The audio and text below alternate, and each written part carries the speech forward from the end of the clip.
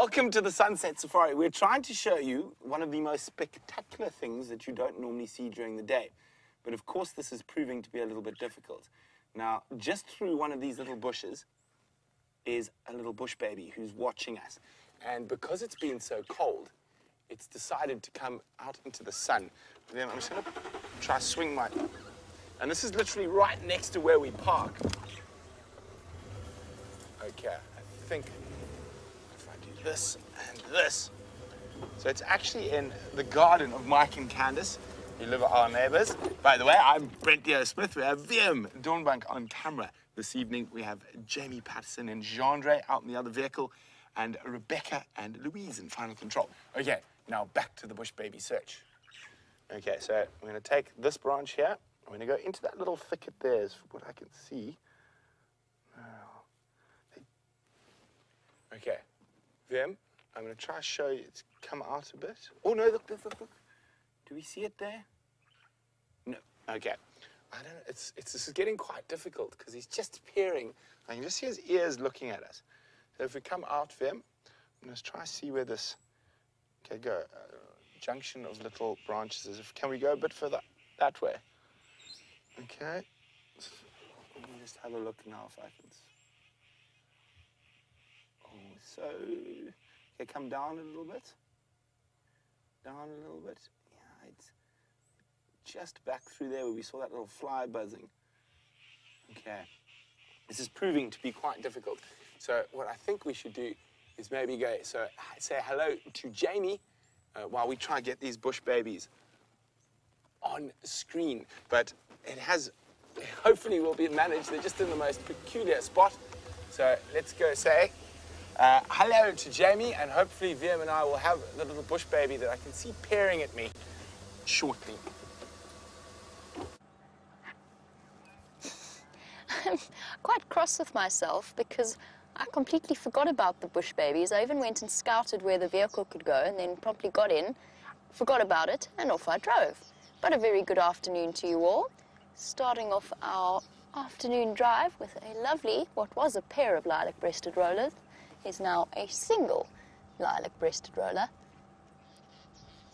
And I always feel that one should always take advantage of these beautiful birds and just stop and have a look at their stunning colors. Good afternoon to you all. My name is Jamie and I have Jean-Andre on camera with me this afternoon. We're going to head out into the wilderness and see if we can challenge Brent to his challenge that he laid down this morning, which was to find as many different species of cat as possible. Now this morning he said that he was on a cat challenge, which Wiem and myself promptly, I think safe to say we won that, since we found an African wildcat, the first African wildcat sighting in a considerable period of time. I say that like we got anything else but very, very lucky. But we were fortunate enough to spend 2.5 hours with it this morning, incredibly relaxed, surprisingly so. It was something that absolutely probably has made my week, and I'm grinning from ear to ear. And it is a sighting that we shall be discussing this evening, amongst other things, with Fireside, or on Fireside. Last half an hour of our show this evening, of our Sunset Safari, will be a fireside chat. We'll just be Brent and myself listening. Sam has gone on leave. We'll chat a little.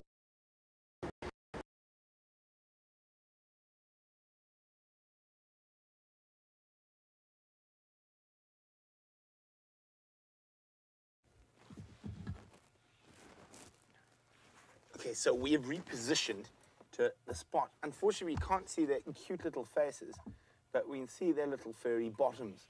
So we're just trying to get the camera in. I got another problem now. I'm on maximum tilt. We're on maximum tilt, so we are. Just have a look. If we, oh, they're just above us. When I move, I can't really move. All right, there we go. Wiem has fixed it. He's a genius. And there we go. If it's on that branch, and we go. Is that them there? Yes, look at that. You can just see the little bit of fur.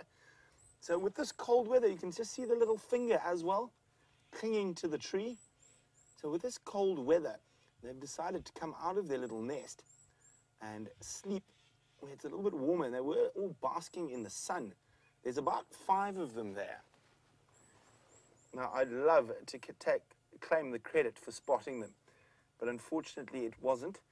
Lex spotted them and let us know exactly where they were.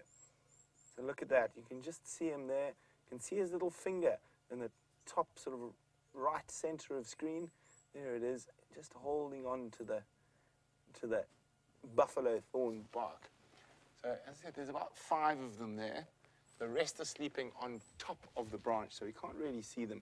But they're in a little huddle, all cuddled together. Now, bush baby families often sleep together, and then they head off foraging. The youngsters will generally stay with mom, but once they get sort of adolescence, they do forage individually. So this is the tiny little South African bush baby, or South African Galego, and a real cutie. And it's not often we get to see them during the day, but hopefully if they keep roosting in this area to get a bit of warmth, we'll find them before drive one afternoon when they'll be out in the open a bit more.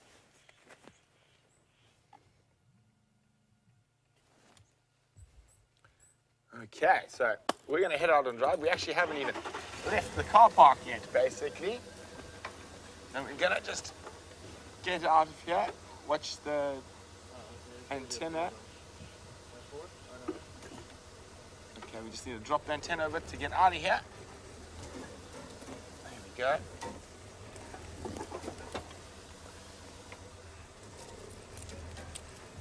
So, Jamie's African wildcat sighting this morning has made me very jealous, but on a positive note, it's prompted a little bit of a challenge for us. Now, the challenge is, how many different species of cat can we get in one day on safari? So we normally, if we're really lucky, get 3. But we're sitting in a unique position now that we might possibly be able to get 4. So we are going to try slowly make our way down towards Cheetah Plains. So Hubert carried on following Karula's tracks, for those of you who were on the Sunrise Safari. She unfortunately went into this myriad of little drainage systems near the Gallego camp, and we cannot get a vehicle in there. So that is very unfortunate, but there's always a chance that another leopard might be about. So I think to try and get 4 different cats today, the safe ones, obviously the next safest one after the lion, which we've already got today and hopefully we'll have again, is the leopard. So we're going to look for leopard and maybe take a meander down to Cheetah Plains to see if we can get some cheetah there as well. Also, don't forget, it's fireside chat this evening. So always a great time around the fire, having a chat, catching up. Just going to do a bit of a catch up on the week, about the hyenas, and about leopards, and of course about that wildcat sighting. So if you have any questions in particular about those that you would like answered on Fireside Chat, drop us an email, questions@wildearth.tv, or use the hashtag SafariLive on Twitter. And hopefully the ladies in Final Control will get your questions ready for Fireside Chat.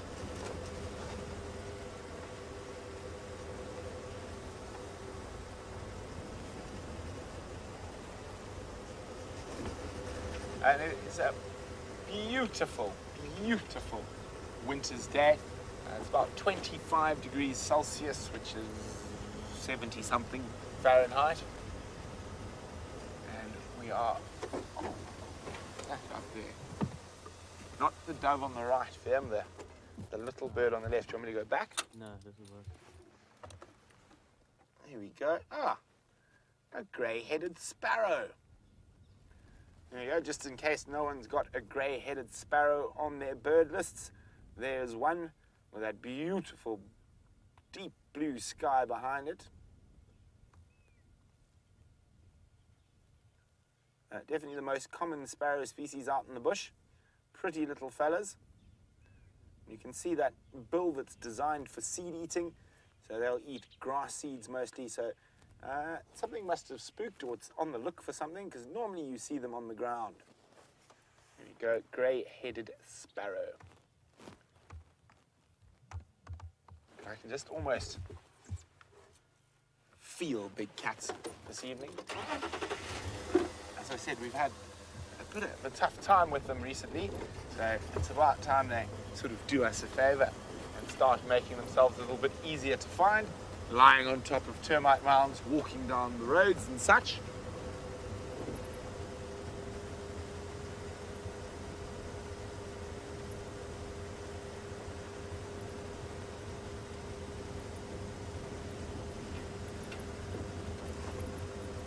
So unfortunately it seems like Jamie's got a gremlin, so she's just dashed back to camp quickly for the tech department to have a look at that.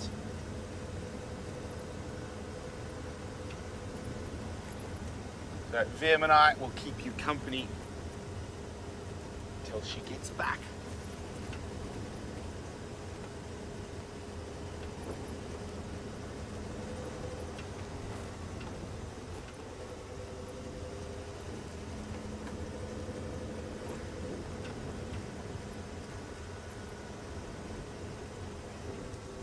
Now, it's amazing. We see lots of different marulas around, and some of them look really, really green like this one. You can just see the first start of a bit of yellow showing. And then other marulas, you'll see, have already started losing leaves very heavily and lots of yellow leaves. Now, that quite often just depends on their access to underground water. So the marulas that are sitting on good underground water, their leaves tend to last a little bit longer as we move into the dry season, and the ones that aren't lose their leaves a little bit quicker. Of course, this could also be rainfall, but the rainfall's been pretty uniform through this area this year, and that is a very little rainfall. So I think it's more to do with the underground water this year, and you'll see which marulas have access to better water. And here's a perfect example. We've just gone past that marula tree. It almost looks still green, a few bits of leaves turning. And here we have another marula tree, no more than 60 or 70 meters from it. And you can see almost all the leaves have already fallen off.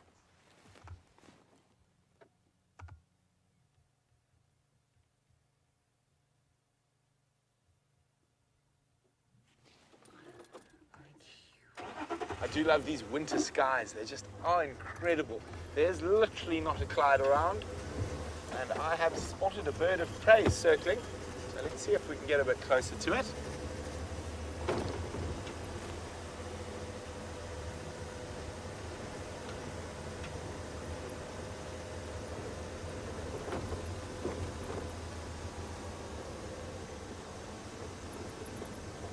Where did that bird go? I just saw it flying there. It looked like it could be an eagle rather than a vulture. Maybe a snake eagle.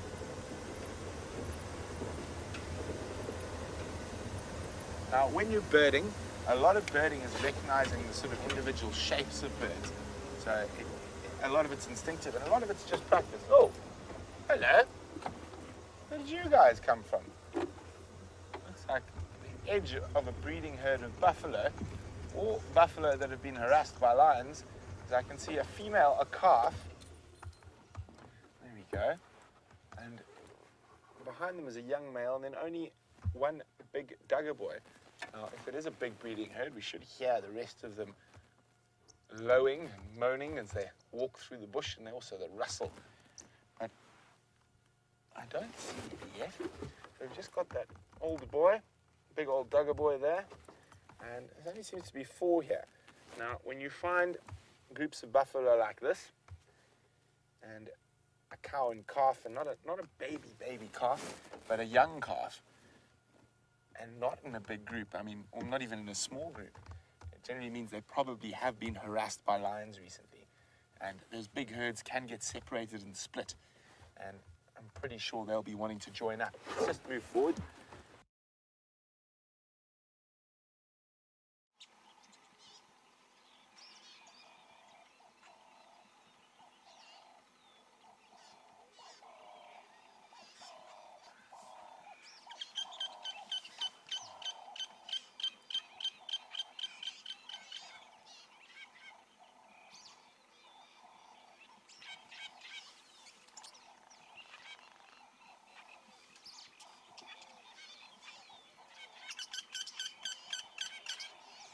Sorry about this, everybody. Perhaps something has pushed over the Gauri repeater, just like the elephants have pushed over this marula tree.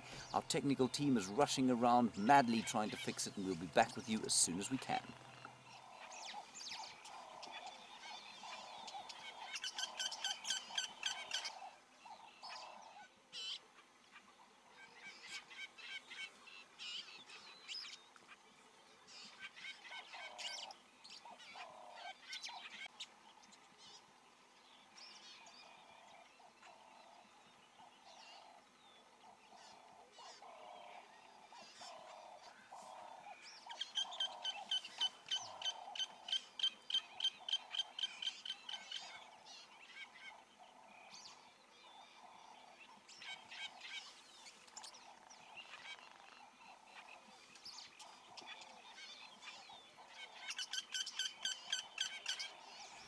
Hi everyone, we are experiencing technical difficulties, but Well, apologies for that. We're back. It seems like we've got it. We had a gremlin of our own, but Vam whacked it on the head very quickly and it ran away screaming. So hopefully it's told all the other gremlin friends that it better stay away from us.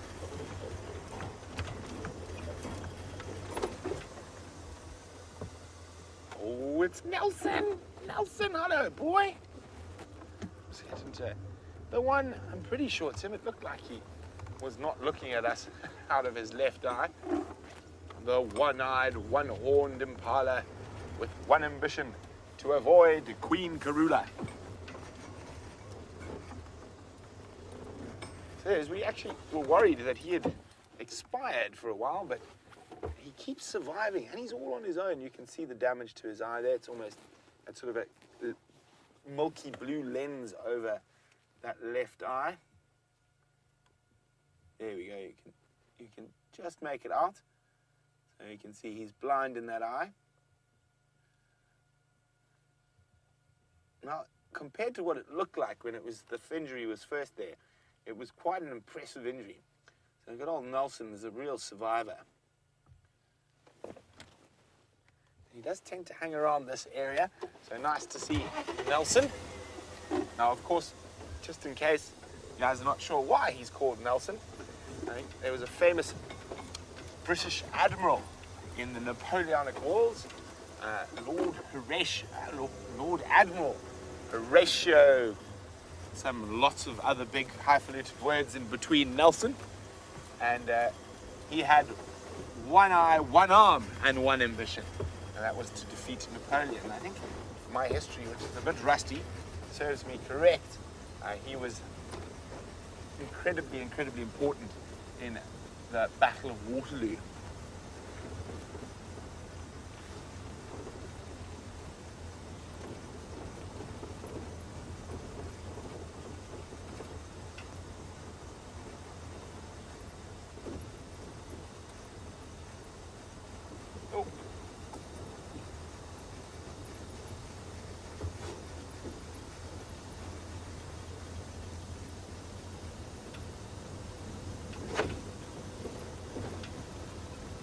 Well, Curious One says she thinks everyone was too excited after this morning's drive to plug in the camera batteries for charge. Curious One, that I can guarantee was not a problem. Our cameramen are such finely tuned machines that as soon as we drive back, the car gets plugged in. So the cameras don't run off batteries unless there's a slight problem. We have a bank of batteries here that power the camera and all the other things that make the zigamazags and the jigamajags get all the way to you at home. So that is definitely not what happened. Unfortunately, you must remember we are out in the bush and we do bounce around and go through thickets and every now and then we do need some TLC. The vehicles have been going through a serious weekend of TLC. I'm back in Rusty. Jamie is in Wendy. They've had some special doctors come down from the big city to have a look inside their insides, and we've identified and fixed most of the problems, and there's a few small problems that are not too serious that will be fixed as soon as the spares arrive later in this week coming forward. So it is that time of the year. when we're doing some TLC to the vehicles and equipment.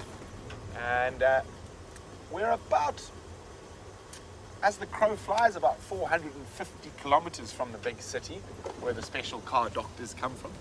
But in terms of time, it's about a 6-hour drive to get out here to where we are. Unfortunately, the best mechanics seem to live in the big city and not out here in the bush. So we're very fortunate that the guys could come down and work this whole weekend to help us get the cars up and running to their full potential. We've got to be nice to them. They are old ladies now. The youngest is Rusty.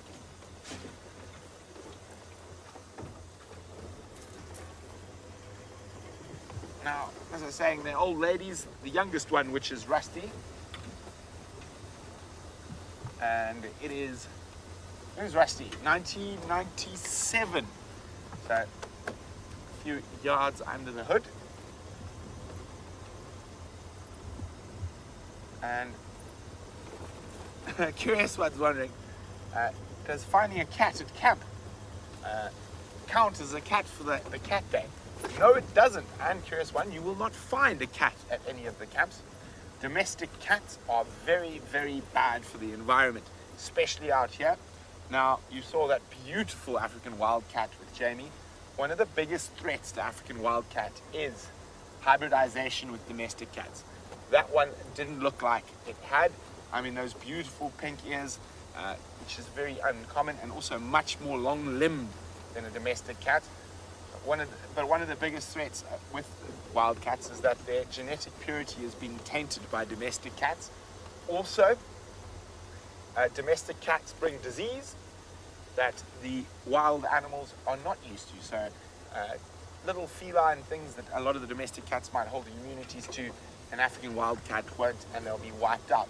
So no cats out here in the bush. And also, what happens when you keep pets like cats out in the bush, they tend to disappear.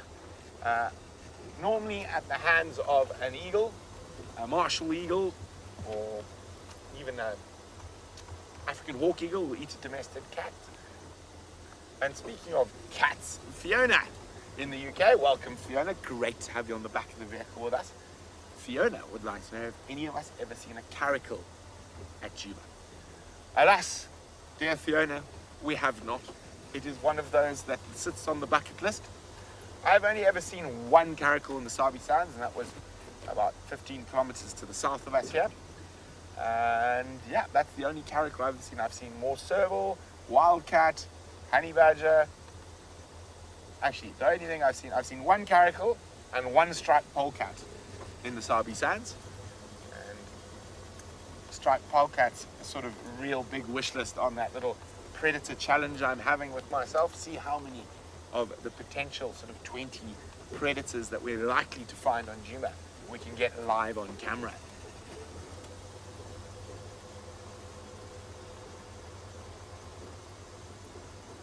We're just slowly meandering down Twin Dams. Jamie and Hubert's carried on Karula's track to see if she comes out of that area.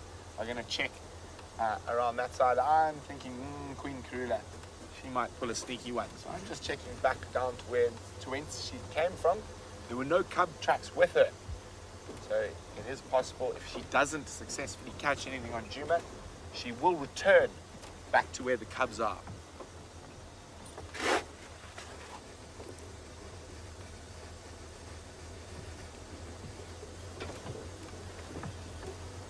Shafi's wondering, what's the difference between a wild cat and a Somali cat?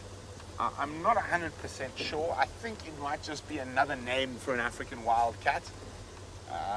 It's possible. They are called different things all over Africa, but I've never heard of a Somali cat. As far as I know, out of the small cat species in Africa, you have, or in southern Africa, we have the really small cat species. I suppose we can do them all. So in Africa, we have lion, leopard, cheetah, are the three big ones, of course.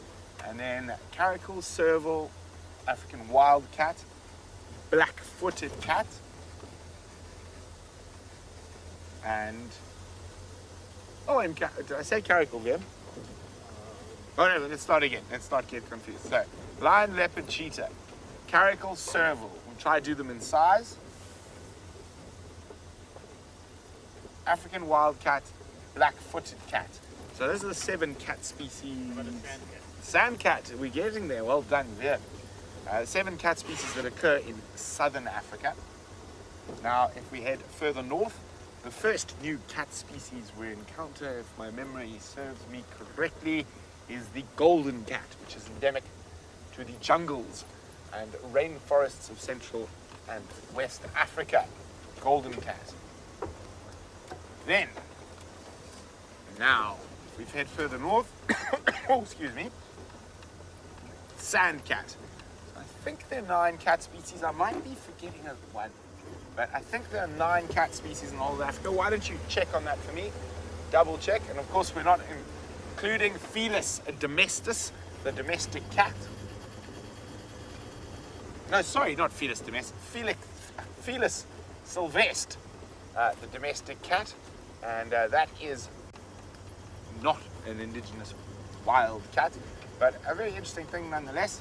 I wonder if anyone can tell me why the domestic cat is called, oh no, sorry, why a certain cat, oh, I've given it all away. Oh, I've made a complete hash of that. But I'll tell you about that in a little while. But Jamie seems to have her gremlins under control and is back on the road.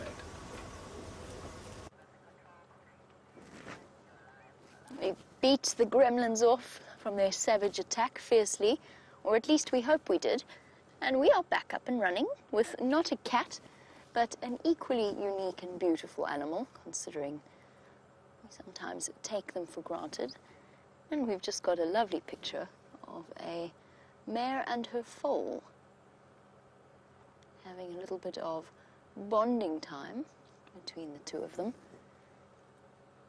I can't even remember what I was talking about before I disappeared off your screen. I'm sure it was something most profound and important, naturally. But never mind, we shall start from scratch, and the cat challenge is still very much in the forefront of my mind.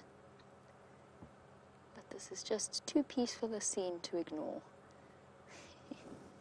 Tails swishing furiously, trying to keep the flies at bay.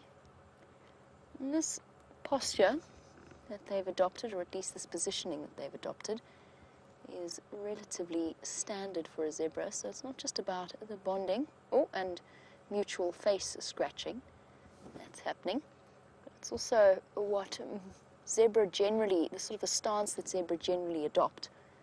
You'll see one facing forward and one leaning against it in the opposite direction, both allowing tactile contact, but also watching each other's back, quite literally. And then, of course, the useful face rubbing post also helps. Got a young zebra foal. Could it be the one that James witnessed the live birth of just a few months ago? Maybe. It's the right area for it, and it looks to be about the right age. Oh, time to go. The mare has decided.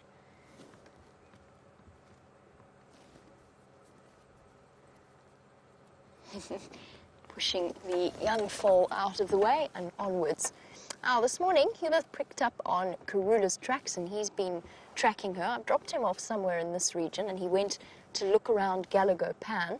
I found her scat, at least I think it was her scat, sitting in the middle of the road. It caused a little bit of confusion, just because it was a little bit small for Karula. And of course, this being one of the main roads, there were absolutely no tracks on either side of it. But there were monkeys alarm calling when we finished off the sunrise safari. I raced through to see if I could find them, and I didn't have any luck. But we've had a monkey's alarm calling at Galago Pan for the last few days. Aha!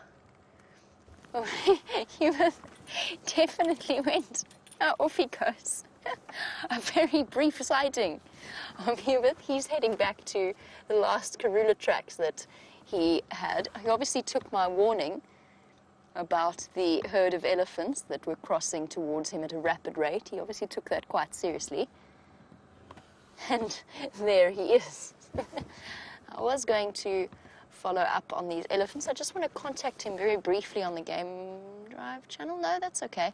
Let's leave him to go about his tracking. Let's follow up on the elephants while they're drinking around Galago Pan.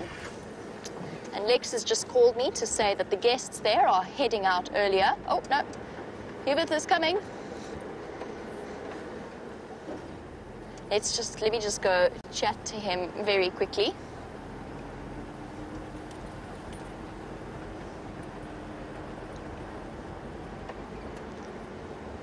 Now, it seems as though small cats are on everybody's mind, although we are on a leopard search this afternoon. You were wondering about Debbie in Vancouver. You were wondering about what signs you look for in terms of tracking the cats. And the answer is you can occasionally see their tracks. They're almost indistinguishable in the case of wild cats from a domestic cat track. Sorry, bear with me, Debbie. I'm going to get back to you in 1 second. And 4, are you happy to follow from here? How's it? Okay, sharp. Thank you. I'm going to go follow those in Glove for now, and then you just contact me on Game Drive channel. Awesome. All right, yeah, come. It's a bit hard to go walking around in this many layers. Yeah, I'm just going to let poor old Hubert dump his coat and everything, since he was originally going to be coming on the back of the vehicle with me.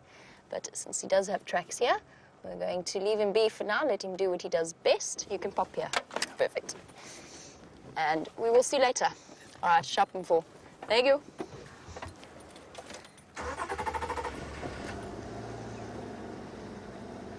Off he strolls into the wilderness, hopefully to find us a leopard. We've got an additional weapon on our side in this cat search, this cat challenge. Now, Debbie, you were asking about the signs of the small cats. Yes, we see their scat, although African wildcats do often bury theirs, just like domestic cats, or at least scrape to cover it, just like the domestic cats do as well. I have to be completely honest, I have hardly ever seen African wildcat tracks while I've been out here. The serval and the caracal tracks we see on a more regular basis. They're a little bit more tricky to distinguish from something like a civet track. Very, very similar, but they do all leave signs. The difference with the small cats, unlike their big cousins and the hyenas and the elephants of this area, is that they actually don't use roads all that often. One of those interesting aspects of their behavior, they like to remain secretive, and I think that they've realized that roads, and you'll probably find that they avoid the main game trails as well. For them, clearly, they can move stealthily enough, they're small enough that they can move stealthily enough without having to utilize roads, without having to utilize game paths. And what that means, as I'm sure you can imagine, is that their tracks are a little bit harder to spot. Now, Hubert, as he heads out into the bush, and I am aware that there's some confusion about how to pronounce his name. I've asked him a couple of times, and he says it's Hubert. It's Herbert. Herbert, not Hubert. Obviously, that's how he wants us to pronounce it. It's spelled slightly different, but he wants it pronounced Herbert. Well, that's how he pronounces his name. He, of course, is an expert in following tracks off the road and off the beaten track. I can't claim to have the same degree of expertise. When you get to a place like this, you can just imagine. I mean, just looking at this kind of terrain, you can just imagine, without a game path, what it's like trying to pick up a small cat track there. And we have an interesting surprise for you in terms of that wildcat sighting and the end of that wildcat sighting, but you'll have to stay tuned to Fireside Chat to find out. Oh, I remember now what I was saying. It was actually quite profound before I disappeared. And that was, please, if you have any questions you'd like us to address at Fireside Chat, and this evening we will be discussing hyenas, Nkanyeni and the other leopard cubs of the area, and then the wildcat sighting. You are more than welcome to send those through to us in the normal way, which is #SafariLive on Twitter, or through email at questions@wildearth.tv. Right, these elephants were positively booking it in this direction. Let's see if we can get to the pan whilst they're still drinking. Nice warm off out here. Supposedly, somewhere around 77 Fahrenheit. Feels hotter for what is essentially midwinter. I must say, the sun is beating down upon us. You're winning there, Jeandre. Would you like me to stop? He got it under control.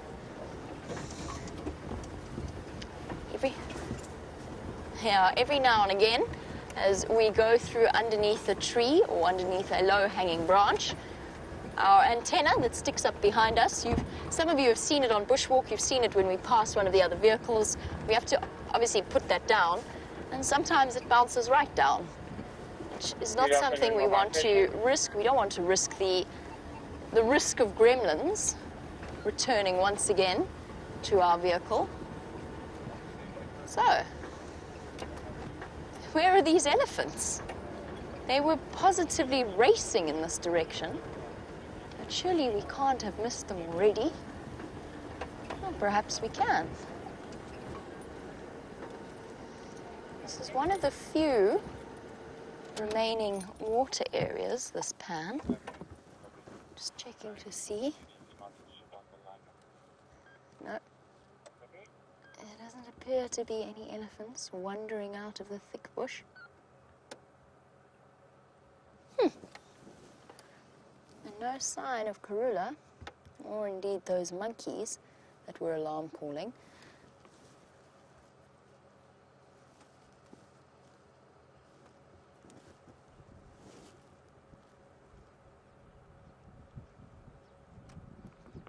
All is quiet here. All right, well, Lex did tell me that he heard alarm calls from inside this drainage line. I think that's what we're going to go and do. We're going to go check around here, see if we can't spot whatever's causing this consternation. Though I must say I have a very strange feeling of déjà vu. Feels as though I've had several afternoons in a row where I've wound up circling this pan, looking for whatever's disturbing the francolins and the grey go-away birds and the monkeys, and I'm starting to suspect that it might be some kind of bird of prey, although I haven't found it yet.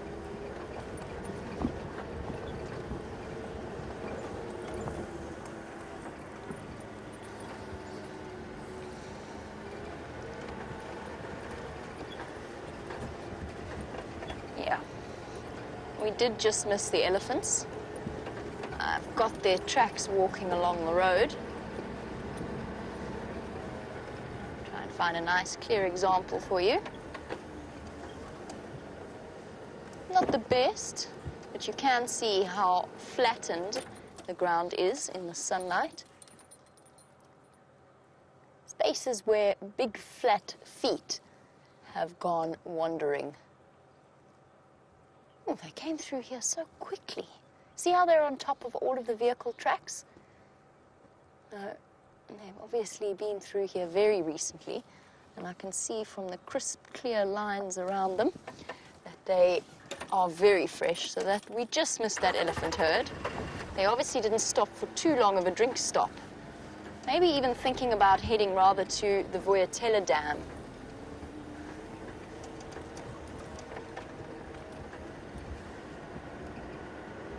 Yep, that would be where they are.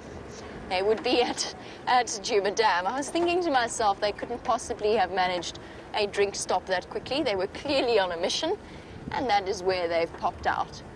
Apparently, you can see them on the Djuma Dam camera. Oh, that is where we shall go. All the while, that is where I was going anyway, because I really want to check for tracks around here.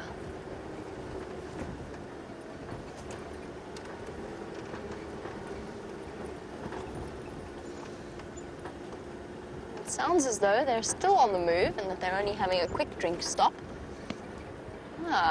And it looks as though we've encountered a... Oh no, there's Lex. I was about to say it looks as though we've encountered a driverless guest vehicle.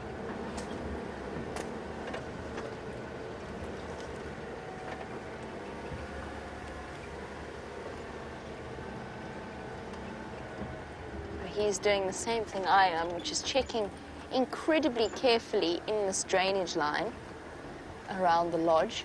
It's always been one of Karula's favorite spots, although she hasn't frequented it as much as she used to since she decided to den in the south. Oh, that was very kind of you. Hi, guys. How's it? Still no tracks. It's a mystery. Yeah, I've left her a bit on Zoe's road, so he'll keep us updated. Okay, cheers, guys.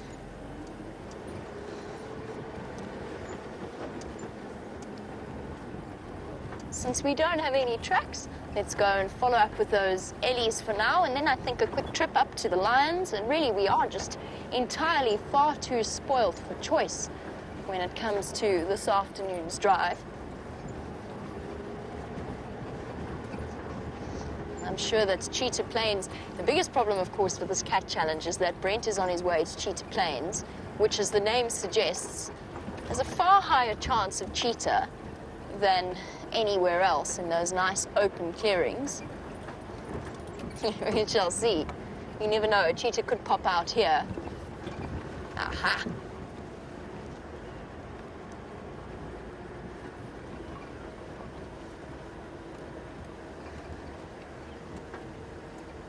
Hello, little elephant. You guys were on a mission. Incredible how much ground you covered. Where's your mummy, little one? I'm going to stop here just because I don't want to scare the baby away, since it doesn't have a mother with it at the moment.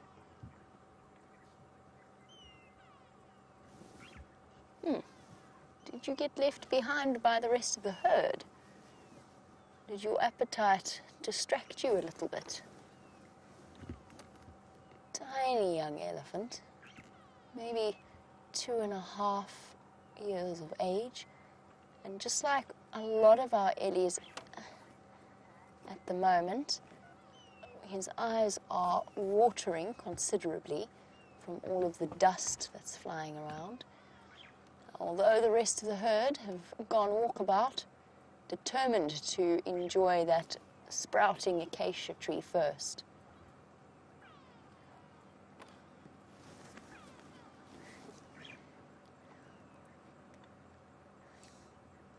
Yes, little one.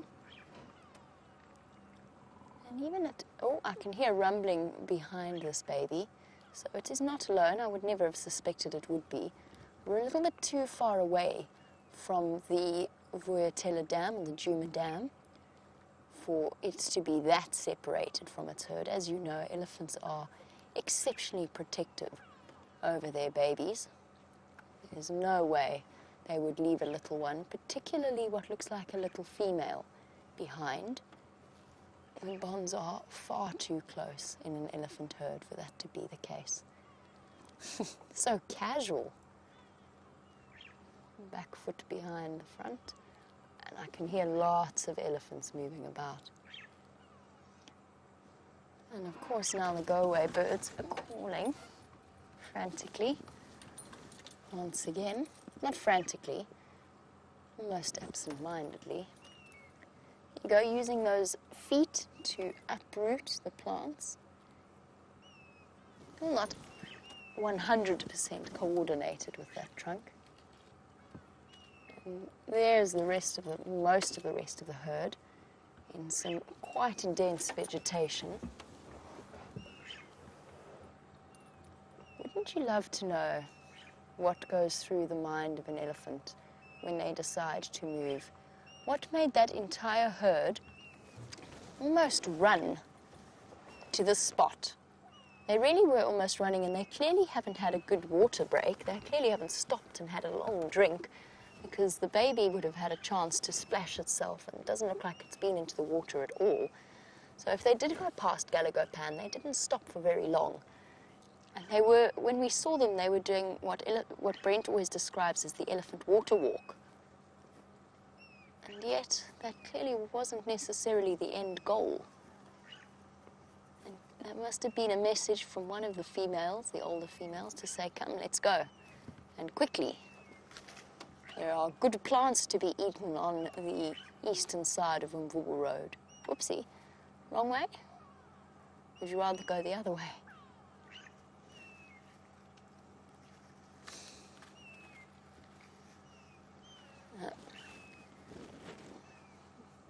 Variable bush willow coming under attack. Now, an adult elephant would probably eat somewhere in the region of close to between 500 and 600 pounds of food a day. This little girl, who has probably only just recently been weaned, although she might still be suckling every now and again from mum, will need much, much less in terms of solid food. Probably somewhere in the region of 70 to 80 pounds of food in a day.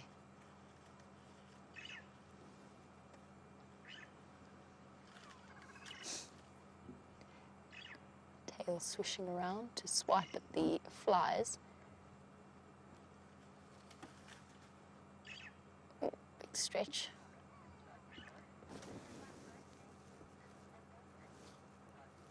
And a very warm welcome to Rodney Bush, who is watching our show for the absolute very first time. And we extend a warm welcome to you, Rodney, and we are going to work on the assumption that we will be seeing you on safari many, many times in the future, since it does seem to become something of an addiction for those who stumble across us. But Rodney, please let us know where you are from. We love hearing just how far our show reaches across the globe. We've got viewers everywhere from Tokyo to New Zealand to the States, Iceland, all kinds of places. So we'd love to hear where you are from. And I'm glad that you're enjoying it. There is so much we have to offer, and we never manage to pack it all in a 3-hour afternoon sunset safari, nor do we manage it in our 3-hour sunrise safari. But we are on every day, twice a day, and you are more than welcome to send through your questions or your comments. You can do that on #SafariLive on Twitter, or you can email through to questions@wildearth.tv. I'm just going to shuffle forward ever so slightly so that we've got a slightly better view of this little girl. Oh, I see. It's all right. Cheeky little thing. That's quite unusual in a female. It's all right, girlie. Hello. What have you got to say for yourself? Oh, you're very big and scary. Very brave. You've got to put yourself behind a bush again, girl.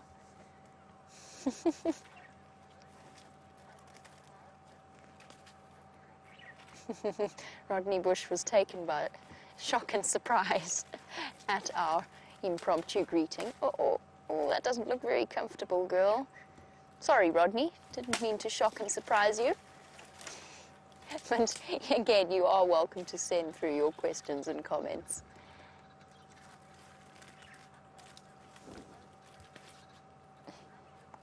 '16th Phantom is freaked out that I am reading the feed.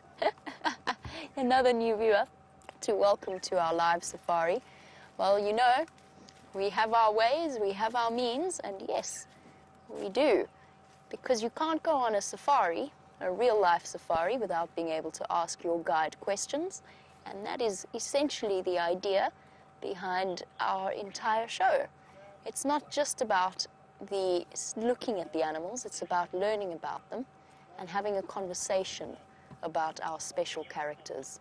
And we do have some incredibly special characters, from elephant herds that we recognize to leopards that some of the viewers have been watching for many, many years. They've watched their triumphs and their disasters. Leopards, lions, elephants, buffalo, and then some of the smaller things as well, the tiny little stories of life and death and beauty out here. I hope you realize that you've got lots and lots to look forward to. Sorry to freak you out, though. I promise you I'm not that scary. And Rachel, who's watching all the way in New Jersey, you were wondering how many muscles there are in an elephant's trunk. Now, there's some debate about this, but the general number is quite a wide range, between 50,000 to 100,000 muscles. The reason there is such debate is because the trunk has a lot of cross-banded muscles. So it's got longitudinal muscles, it's got horizontal, vertical, and then cross bands of muscle. And there's some debate as to where one muscle starts and the other ends, kind of deal. General consensus is a range of between 50 to 100,000 muscles. It is one of the most complex things out here, and one of the most amazing. When you think of what an elephant can do with its trunk, from yanking down and pulling an enormous marula tree down, to the most delicate of stroking of a young calf and picking up something as small as a toothpick from off of the ground. I've got go-away birds still calling, and I'm really sorry. I know we're looking at a lovely elephant, and you know how much I love elephants, but if I don't follow and try and figure out what these go-away birds are calling about, I'm actually going to go mad. Well, probably not. At least no madder than usual, but I do really need to figure out what's happening here.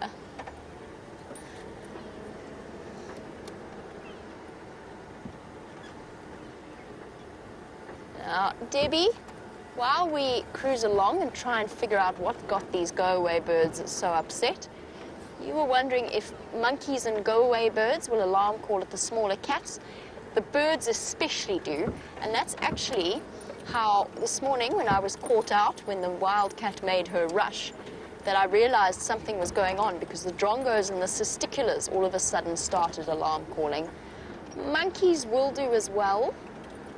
Sorry, I'm not looking at you right now just because I'm trying to focus on what's got these birds so upset. But I am giving your answer my absolute fullest of concentrations.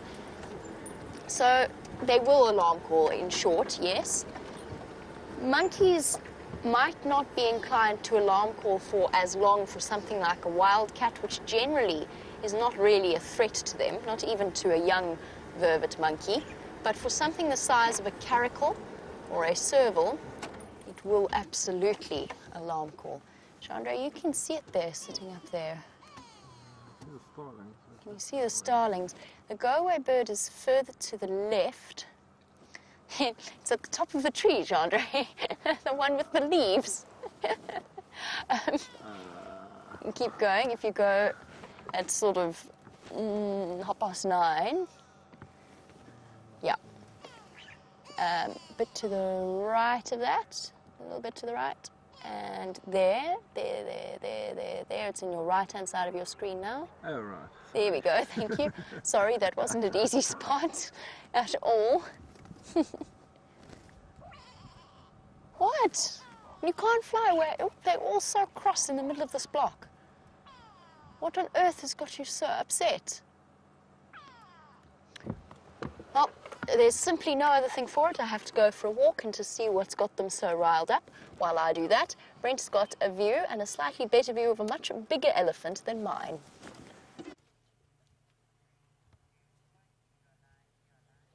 So we've got a group of elephant bulls, 3 of them, and one's still drinking at Cheetah Plains Pan. The other 2 are sort of moving south. Look at that, isn't that spectacular? There we can see the age difference. The bull on the right is probably 35, the bull on the left 25. So you can see quite a big size difference between them. But another sort of 25-year-old bull is enjoying a quenching drink at the pan.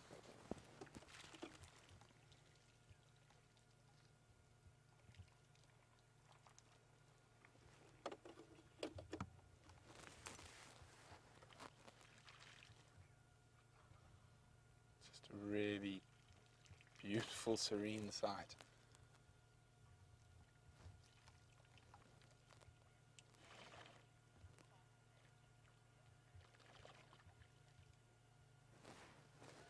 So Justin's wondering how fast can an elephant run with those big ears? Well, they can actually run pretty quickly, just in about 50 kilometers an hour, much faster than a human being, and they can also keep it going for quite a long time. And look at that. Really hoping that these big boys might just start playing in the mud, but they seem to be more content to just have a really nice sedate drink before moving on.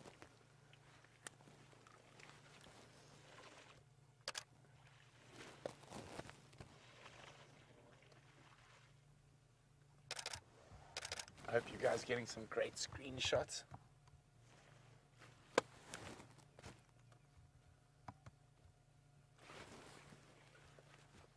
There's the other two.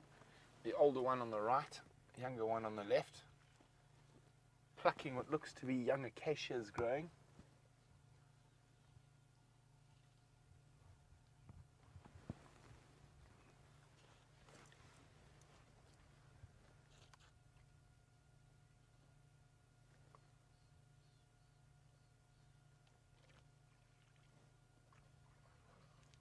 They just seem to have these big bulls.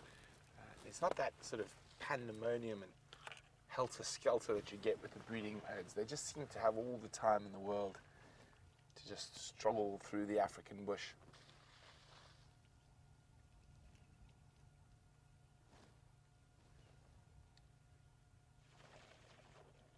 And there's a Gnorman's arch rival, the wildebeest, who has the next open area over, the next male wildebeest. There he is behind.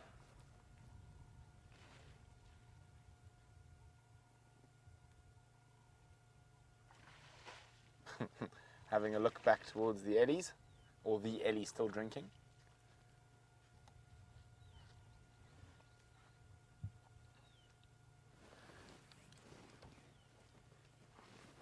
So if any of you are relatively new to Safari Live, Gnorman the Gnu is the wildebeest who lives in the next clearing, and I've become quite fond of him at the moment. Well, the last couple of times I've checked on him, he's been doing quite well for himself. He's got himself a little harem of ladies, but for the first couple of weeks that we saw him, he was all on his own. And I think let's try catch up with these Ellie bulls. They are heading east towards the Kruger. And just the way they walk, they've just got all the time in the world. So relaxed, not in a hurry. As I said, none of that real helter-skelter you get with the breeding herd. Now, a big bull like this can weigh up to about 6 tons, 6,000 kilograms, which I think is around 18,000, 19,000 pounds. And he's going to eat about 700 pounds of vegetable matter in a day. No, not that much. Oh, well, 600 pounds at least of vegetable matter in a day. Drinks about 20 gallons of water. Now, of course, they can go for a little bit longer without water if they need to, but if there's water available, they will drink every day. Hello, boys.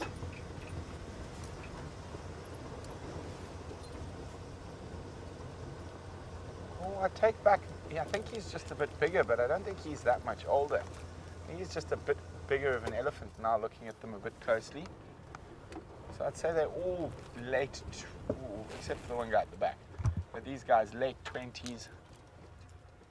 This guy might be 30, the one closest to us. This is the biggest of the three.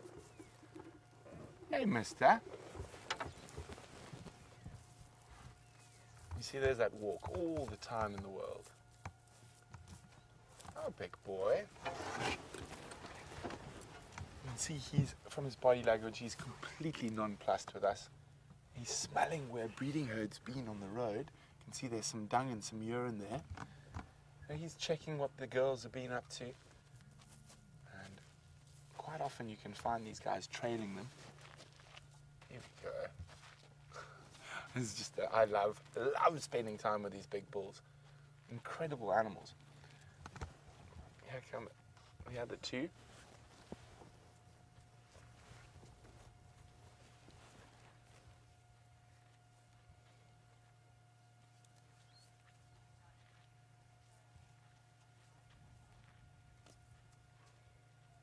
Well, Donna's amazed at how quiet they are.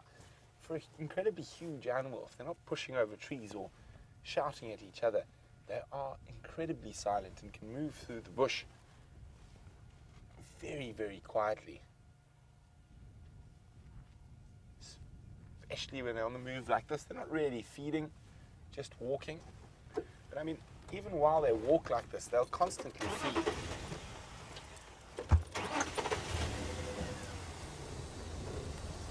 He's checking the next spot of urine and dung from the herd. Now, that herd from the tracks and the freshness of the dung I can see probably came through here late last night or early this morning.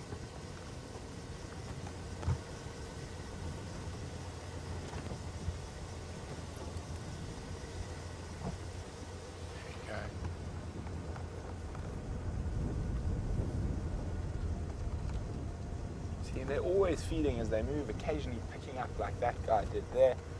A little snack on the way.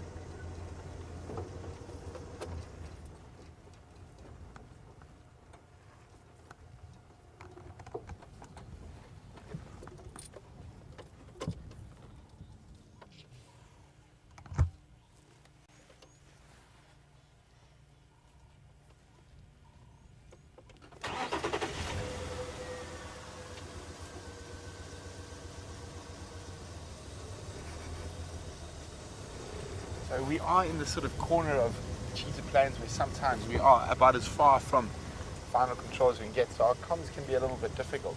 But Ashley from Missouri, I think, is asking if they break their tusks at quite an old age, does this already affect the way it feeds as they've become so used to feeding with them? Well, actually, to a little degree, they are incredibly adaptable. So they learn quite quickly to deal with that slight break in the tusk. These gentle giants look like they might head into this slightly thicker area and start feeding. They could move straight through, but just, he's still sniffing. I think he's still looking for a herd. He's not really feeding, he's smelling where they went.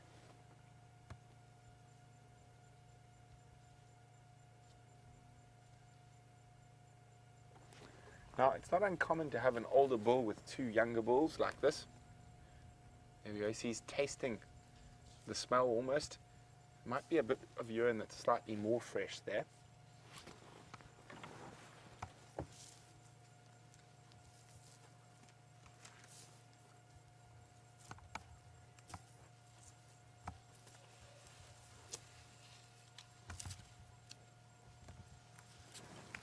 So we can hear a helicopter in the background, and it is full moon at the moment, so the anti-poaching guys are out in full force. Let's keep moving. So they'll be checking all around, making sure all the rifles are safe.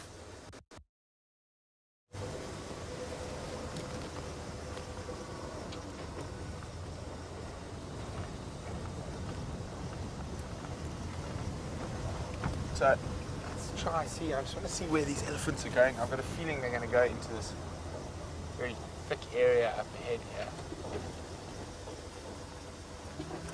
Maybe not. They might walk straight through.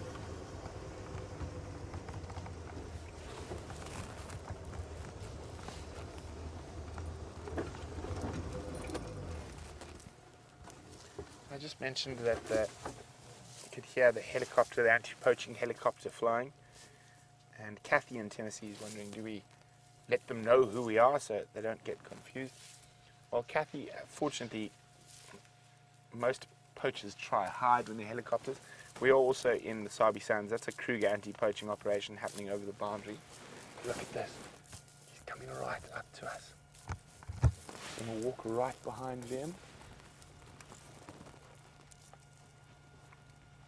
Hey, big boy.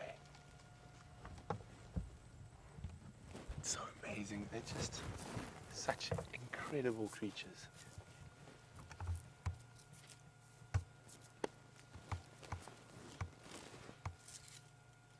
But he's definitely on a mission, I think, trying to sniff out that breeding herd.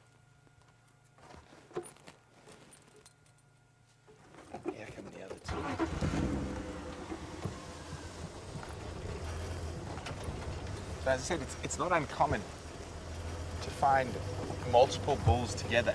We don't see it too often at Juma, and that's probably because we have a lot of breeding herds around.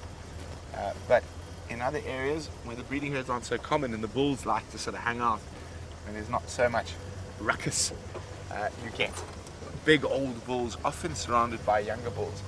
And there's a wonderful old Swahili word that's often used to describe them. They're described as askaris, or guards. Basically the protective unit to the big old boy. The hearing's a bit better, the smell's a bit better, and I suppose you could almost say that the big old boy is passing down a little bit of knowledge. I think that's not really the case here. I think they're all quite close in age. I don't think there's more than 10 years between them. But I think just shoot up ahead onto the next open clearing.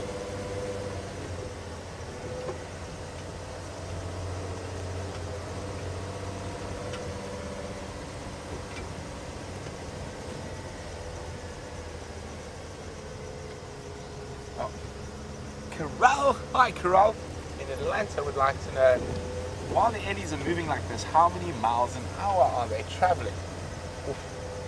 I'd say at the current walking pace they're probably doing in kilometers an hour, about 9, 10 kilometers an hour.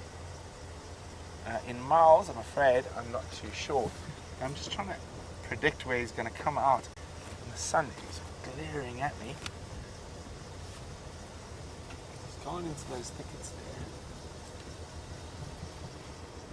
there. There you go. Thank you, Final Control. It's about 5.5 miles. I'm just going to go ahead and turn around for them. You can see where these eddies are going to pop out into the clearing.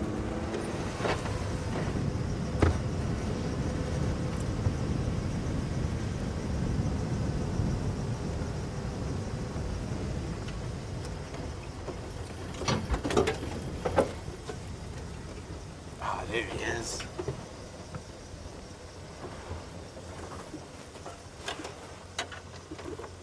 Still in the thickets.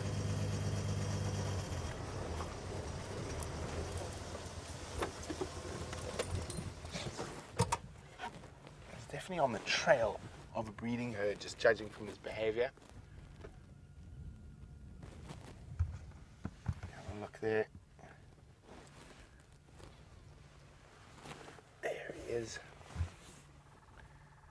he's definitely the leader. The other two seem to just follow him, and he's got his nose to the ground, sniffing his way.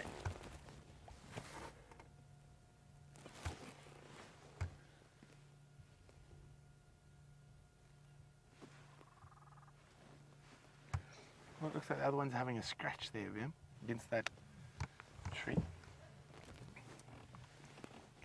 Well, he was having a scratch against the tree. Here come the two younger boys.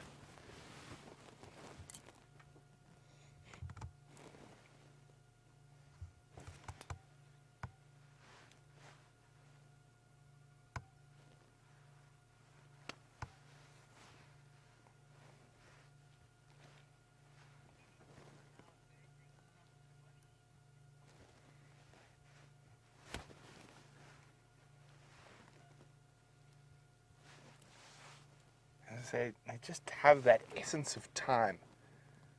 They're not in a rush. Just really, really sort of striding through.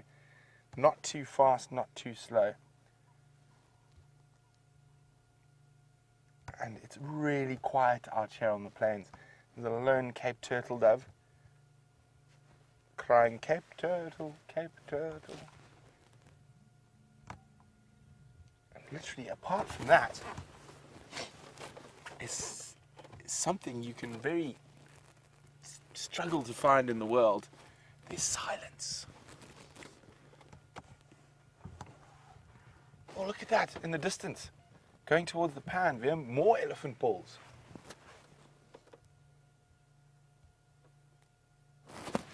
So I think we'll let these guys carry on into the bush to try to find the ladies who I think have already crossed into Kruger. And it looks like there's another two big ellie bulls heading for a drink, so it might be nice to catch them there. They could be part of the same sort of group. because must remember elephants can communicate over vast distances with those low frequency rumbles far, and a lot of them are much deeper than we can hear. But Brian Marshall is saying, well, when you determine the age of an elephant, is it in elephant years, like dog years, or human years? So, of all the animals out here in the bush, Brian, elephants have the most closely sort of synced sort of life cycle with humans, and they live to be about 65. So it is very much in human years that we judge elephant age. We'll go see what these guys are up to. I would like to come check on the other three we've been following a little bit later.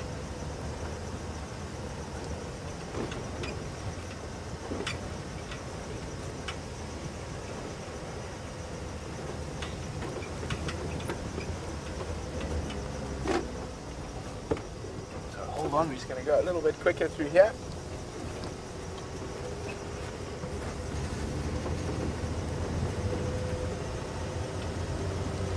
They've just arrived. Well, it looks like the wildebeest was also going to go have a drink at the same time, so let's get in there.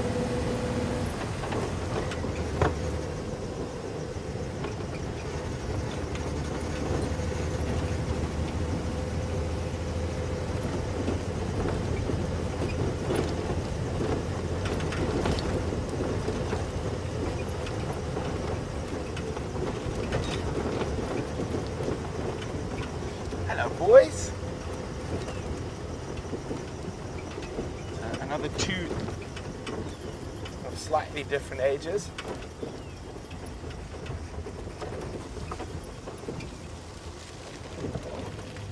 How's that, Ben? Would you like me to try and get on the other side of the light? Yeah, let's move a bit. So we're just going to try and move around them. The light's very harsh. We're facing due west. Oh, it looks like Norman might have lost a few ladies to his nemesis.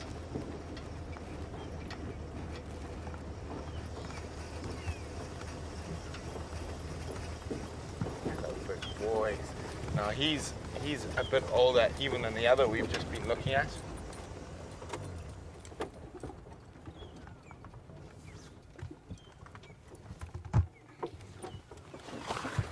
You see, it's a very typical elephant bull head shake, just to remind us that he's a big boy. And you can see this guy's a bit bigger even than the last one, a bit heavier, probably, as I said, closer to 35 than the last one, maybe even a little bit older.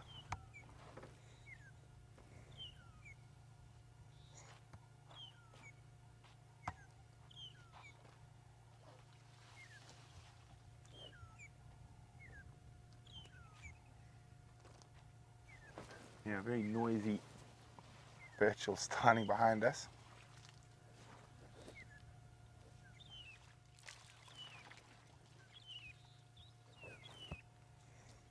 Nice ivory, very even. What? Are the wildebeest having a city 5 minutes? Or did something chase them out of the bush? I think they're just playing. Oh, look at this, they're going to cause some trouble with the elephant. The elephant doesn't like it. He doesn't know what the wildebeests are running from.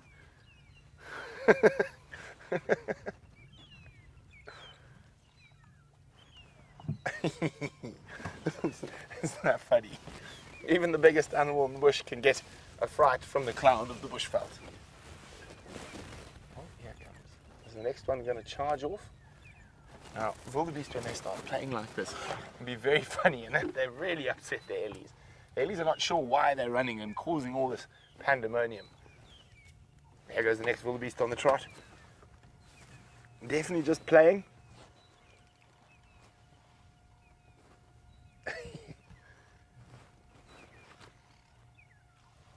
Stretching those legs. Beautiful camera work for him.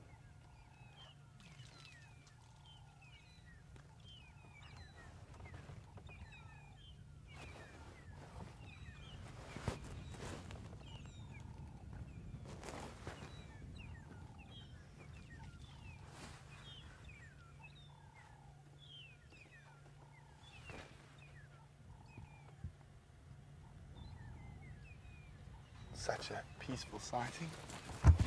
Hi Andrew, welcome back. Haven't seen you in ages. Oh, welcome back. There's another 3 heading towards, big bulls heading towards Kruger. So Andrew is back from leave and he's just joined us at this glorious elephant sighting. There we go, the big boys and the wildebeests. You can see the size difference there.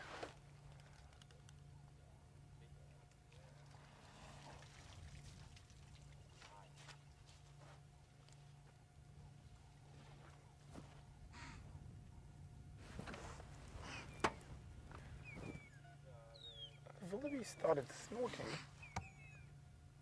At what, I'm not sure. Never know with wildebeest, they can just be silly.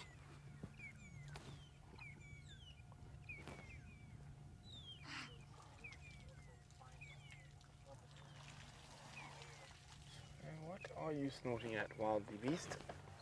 Could be snorting to try keep his ladies in check, keep them around, not going to visit the Norman, because they're normless, out in the other open area. So there's a female there. But the one who was doing the snorting is just to the left, and that's the male. Oh no, I apologize. No, it is the male, yes. That's Gnormlus's his arch enemy. Their boundary is probably about 150 meters beyond us. Oh, and off they go again. Now, that's the female running in front. He's going to definitely try to keep the ladies from going to the next wildebeest's territory. Or possibly Norman is making a play and pushing into his territory there. Looks like another male wildebeest there that he's taken off to go chase. That's probably what the snorting was about. Seeing off any possible competition. Or they could just be going for a nice afternoon jog.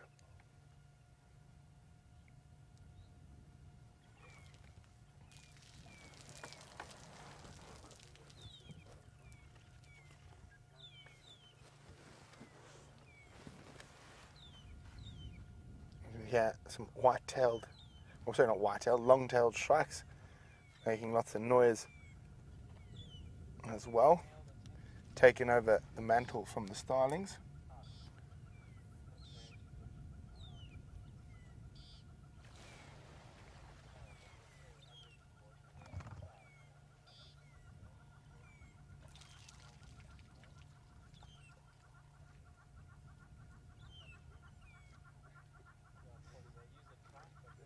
Something incredibly calming about spending time with big ellie bulls.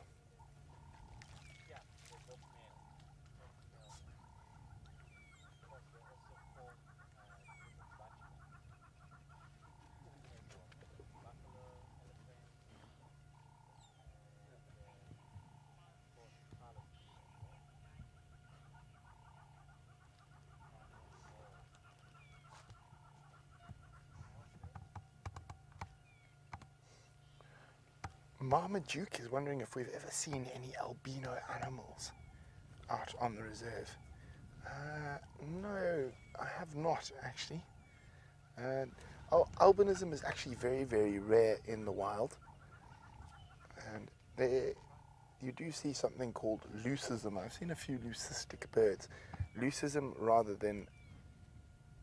Well, albinism is a complete lack of pigment in skin and hair and feathers. Whereas leucism is a lack of melanin, so a lack of the darkening pigment that most animals, including us, share. Look at those beautiful tusks. But it's more common in birds. You can get leucistic buffalo and leucistic giraffe, but it is very, very rare, and especially out here. I'm trying to think. I haven't seen any leucistic birds or animals since I've been at Safari Live, but I have seen leucistic bronze-winged coursers in the Sabi Sands before. about to have a drink, and that big boy's going to lift its head now.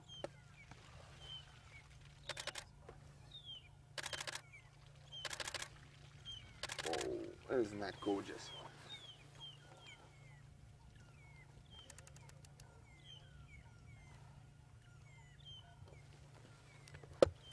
So we're going to sit here with these big boys a little bit longer. I think they are going to move off shortly.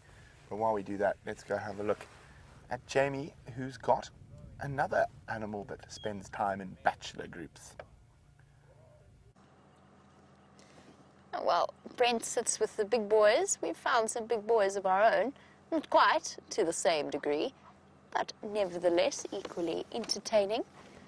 A group of 4 buffalo bulls, or dugger boys, and 1 elephant, and 1 hippo.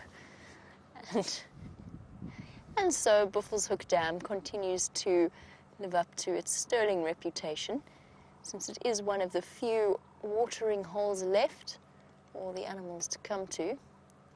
Oh, we've got a showdown here. 1 very thirsty Ellie and 1 highly unimpressed hippo.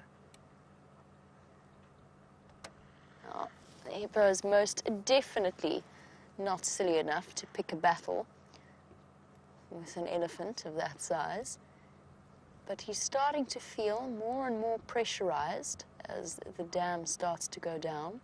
It's no longer a safe zone, and he's feeling pressurized and restricted, although that hasn't stopped him from playing host to a terrapin that is currently hitching a ride and making full use of the fact that the hippo can't fully submerge at this depth.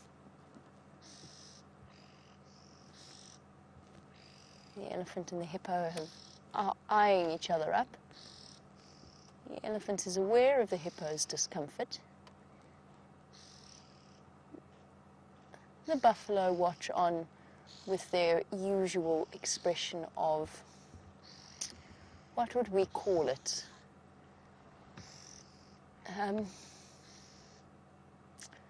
It's almost a disconnected look. It's a very distant expression that they have to their faces. There's actually quite a good reason for that. Science has shown that the brain waves of an animal that is ruminating very closely resemble sleep brain waves, so almost like rapid eye movement sleep. It's one of the reasons why the antelope and the bovids don't need as much sleep as we do. There we go. Ellie and Hippo have reached a truce of a kind. Jenny, you were wondering as we watch our elephant slurp up the water. It's a wonderful word, slurp. It's fully descriptive of the way in which an elephant drinks as he drags up trunkfuls of water and then transfers them to his mouth. You wanted to know exactly how much. Oh, Hippo's so unimpressed with life. You see that stream of water and air. Sorry, but you're wondering per trunkful, how much is an elephant bringing in?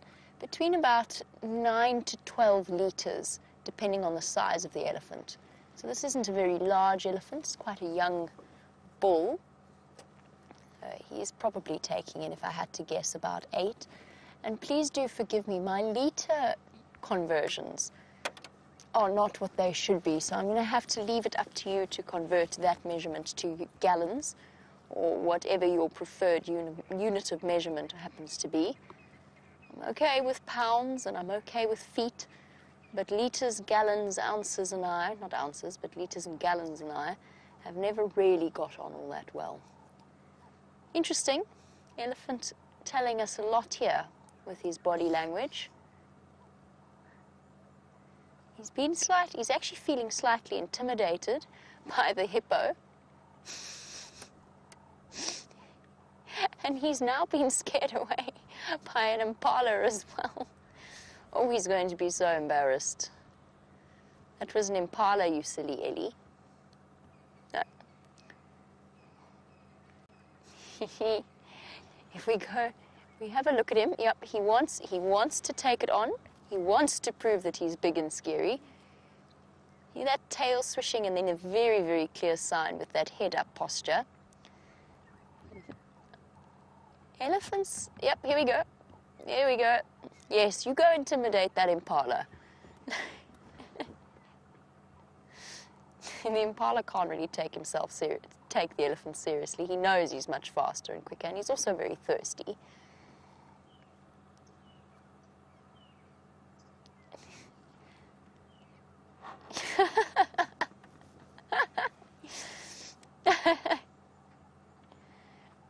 Yes, you go show that impala how big and scary you are because you couldn't intimidate the hippo.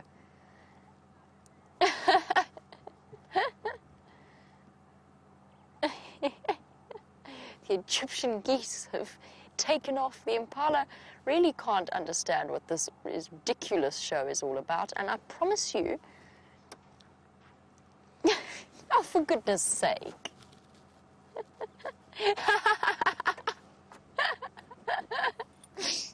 And round the other side. If you're going to pick a fight, Mr. Elephant, you might want to pick a fight with an animal that you would actually be capable of catching. Yes, pretend that you came all that way to drink and that it had nothing to do with the impala. Sure, we all believe you. It was just that particular patch of water that you really wanted, of course. I can't guarantee this, but I feel almost instinctively that that was a response to the fact that he had to back down to the hippo, or that he felt intimidated by the hippo, and he wanted to save face. And the reason I say that is because I've seen elephants do that so many times. Very often it's when they've lost in a battle to another elephant and then they decide to come and take it out on you, sitting in your vehicle, because they think that you're the next best thing and they want to try and intimidate you, regain some ego. And unfortunately, it never quite works out the way they planned. Oh, well, boy, well done. You...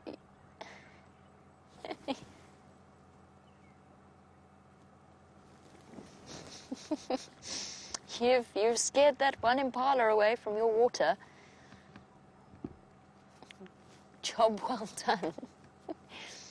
And as he grabs some more to drink at a slightly less intimidating distance from the hippo, Pinky swear you were wondering, is it true that baby elephants will suck on their trunks like human babies suck on their thumbs? Yes, absolutely they do.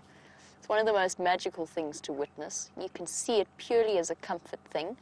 And baby elephants, when they're first born, those trunks sort of flap around in the most uncoordinated of fashions.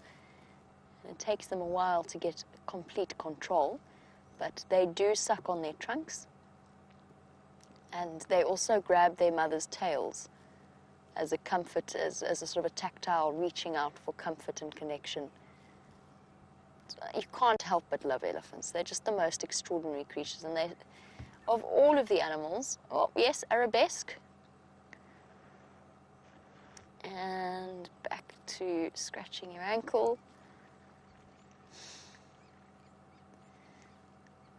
But yes, you can't, I mean, maybe I do it too often, but I can't help but interpret a lot of their actions through very anthropomorphic eyes. There's a lot of science to back up, though, the fact that they've got emotional intelligence second to no other animal out here except for us, out in the African bush. And probably only outmatched by dolphins, whales, and the great apes in terms of their social and emotional development. The hippo showing signs of what's known as displacement behavior.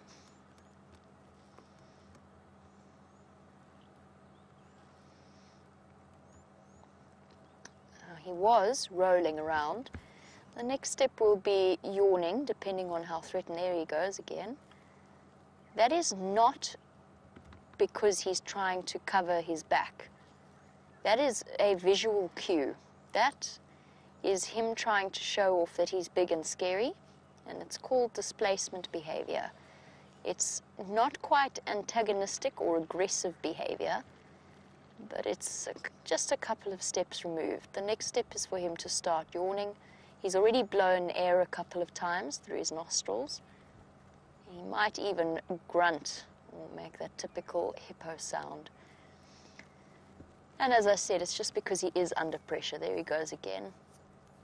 It might look like he's just trying to cover himself with water. It isn't that.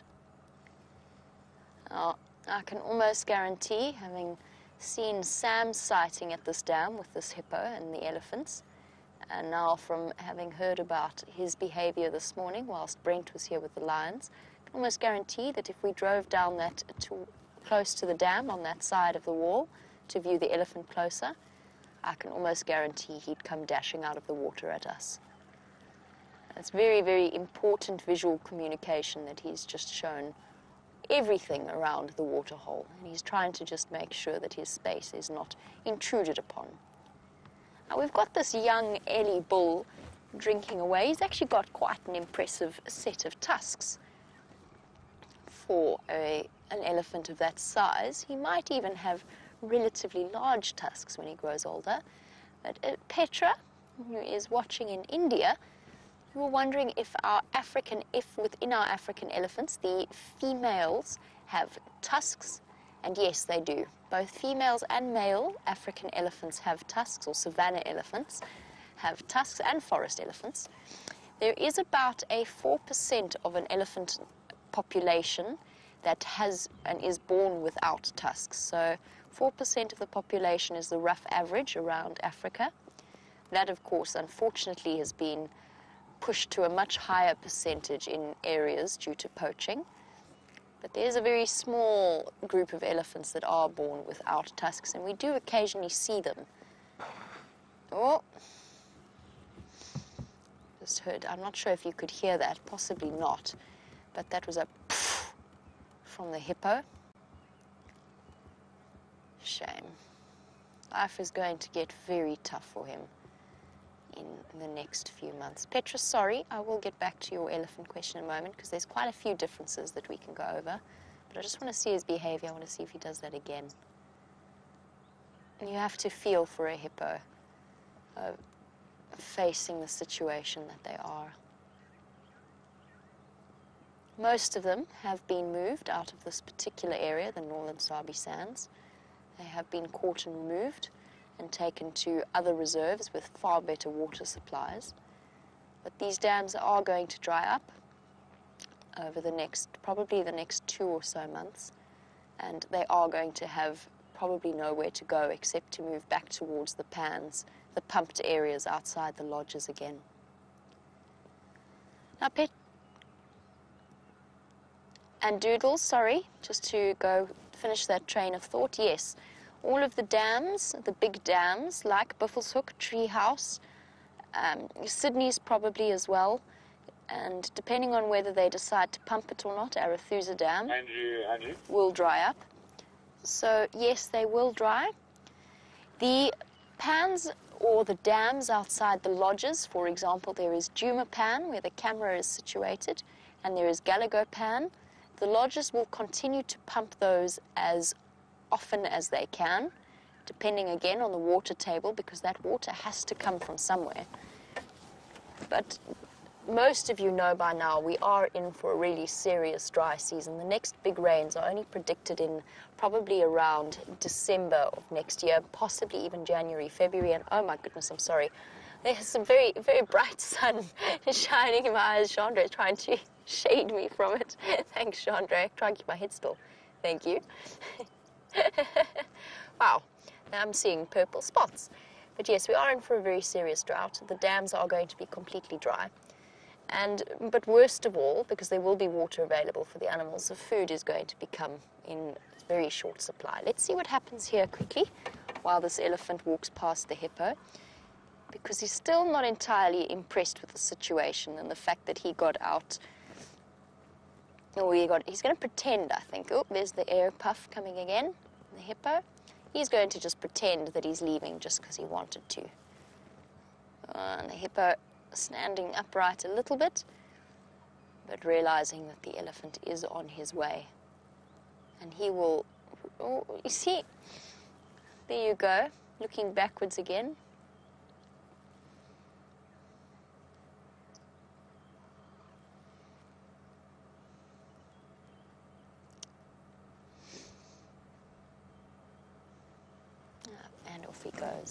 He thought about challenging that hippo. And I think he probably would have if there had been another elephant in the area, another bull elephant. He's still almost thinking about it. You see how stiff his tail is? Okay, there we go. Relaxed a little bit.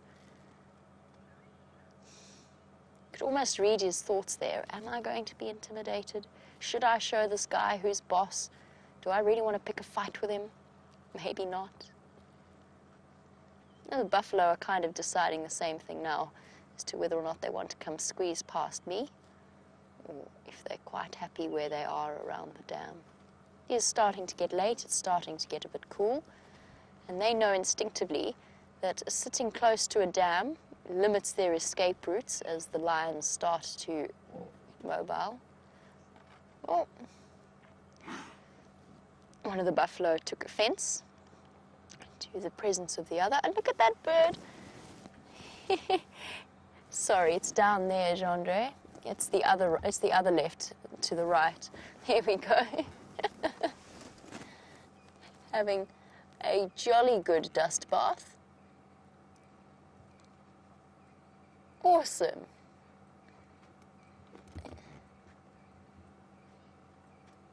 And just shuffling the grains of the dirt and the sand through their feathers, which helps to remove parasites. It's basically like an oxpecker exfoliator. Oh, back to a buffalo, in which it will find some ticks.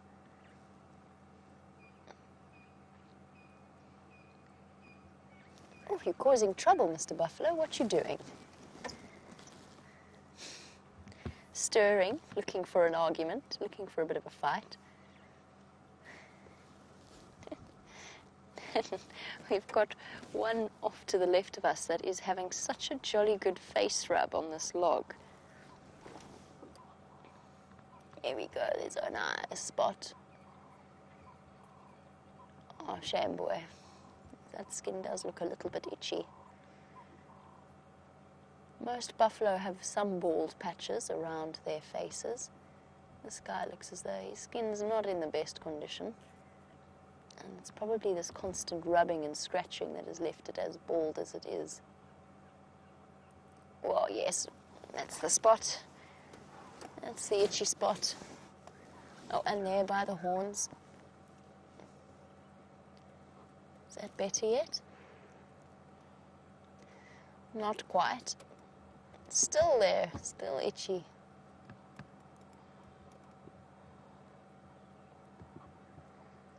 It must be horrible having things like ticks living on you and not having thumbs to get them off. It's not like they can say to the oxpeckers, hey guys, just go to that one tick that's on the left side of my right ear and just pluck it away for me. They just have to take whatever relief the oxpeckers can offer.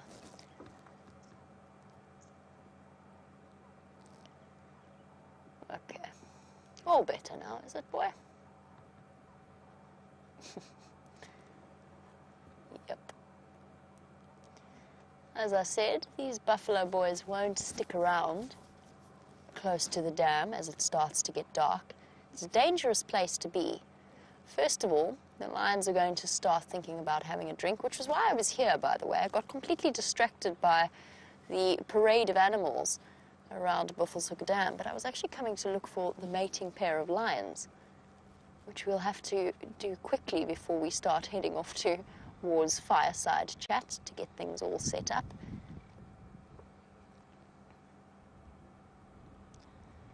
Petra, I never finished chatting a bit about the differences between African and Asian elephants, although I think you will be fairly familiar with the most basic ones. Of course, our elephants in South Africa and in Africa, the tip of their trunks have two, what do you call them? Oh, for goodness sake. Two lips, whereas the Asian elephant only has one. And then the main difference, of course, being the size of the ears, which I'm sure most of you are aware of. The African elephant with it. Thank you, Chandre. Perfect. African elephant with its large ears and the Indian elephant with its tiny ears. So I just wanted to finish that off before we leave Buffelshoek Dam, because I'm going to head off and search for those lines. While I do, let's find out how Brent's perusal of Cheetah Plains is going.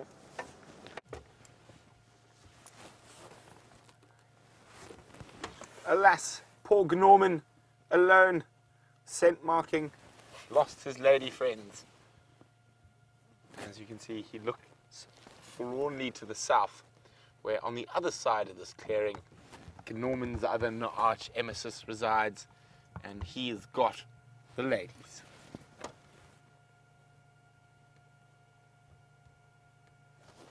So these wildebeest bulls on patches of prime territory like this will not have a huge territory. It'll just be a few small hectares. So Gnorman's got the center part. There's another bull who's got the southern, and then that bull we saw running around with the ladies who's got the northern part of these open clearings. So when territory is correct for them, they don't need a vast area to defend. And this is prime country, so all three of these bulls are in the best condition of their life to be able to defend this area. Now, VM and I spotted some cheetah tracks, and the general direction was towards this area. Unfortunately, they look like they might be from last night. Oh, see Norman scratching and marking all his sticks in his domain.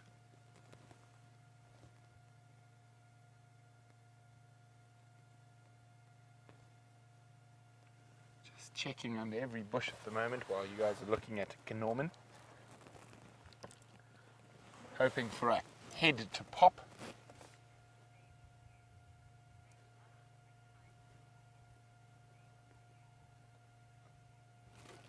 Well, Baby Gnu's wondering, are there different types of wildebeest?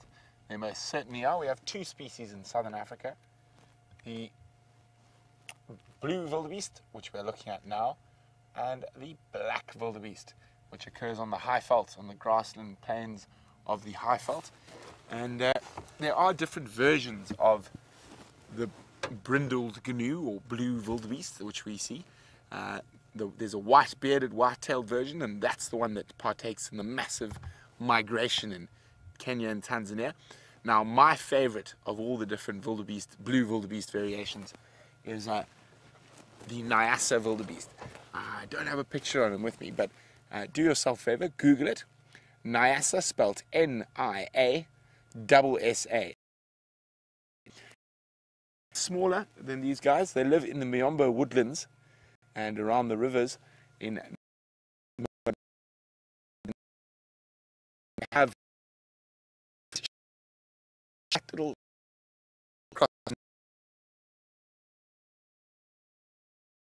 sort of you get the Luangwa Valley in Zambia, but that's about it.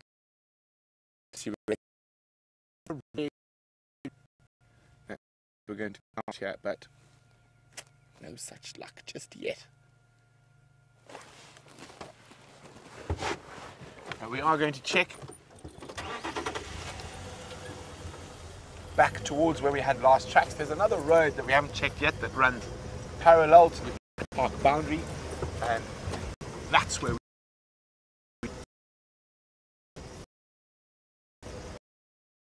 is.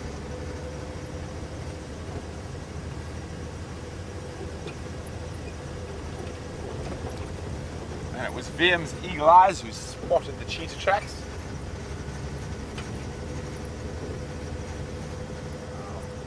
Cheetah, I'm checking every termite mound, every pile of elephant dung.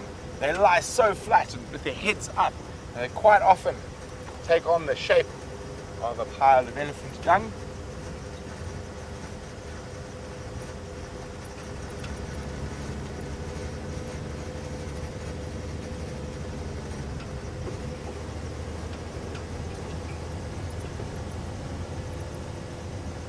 The last place we saw the tracks was about 300 meters that way. I'm going to go check this road here. It doesn't look like anyone's driven it yet, so fingers crossed.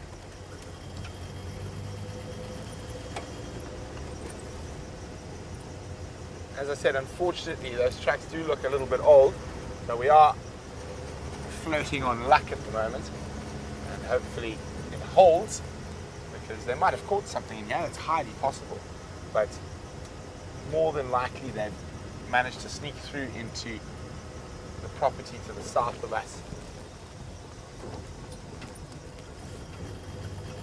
But even if we don't, it's been all beautiful down here on Cheetah Plains with those magnificent bull elephants.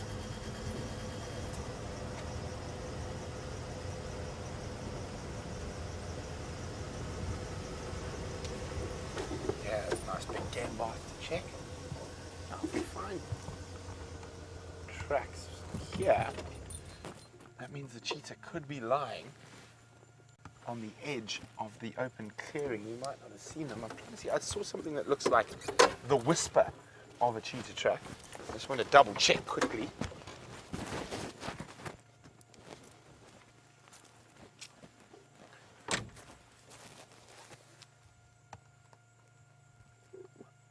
Unfortunately, not a cheetah, but I do have a broad banded grass yellow fluttering around. Oh, there he goes. Beautiful little butterfly, but not quite what we're looking for just yet.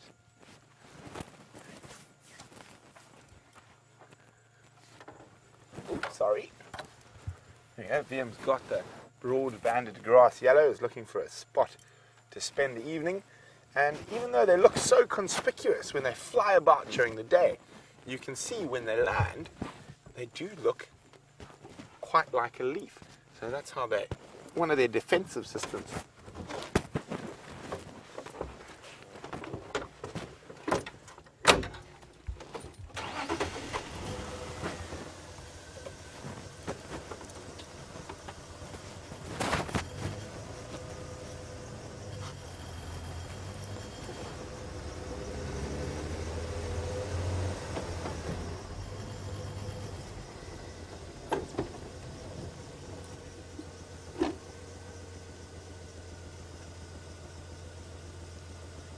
Now, just to throw another spanner in the works, let's look at this track a little bit more carefully. Ah, it nearly caught me. It's a monkey.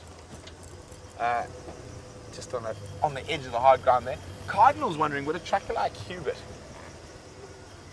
understand the different alarm calls of birds? Yes, Hubert's got a huge amount of experience, so he would be able to decipher some of those for sure. That's such a welcome addition to our team.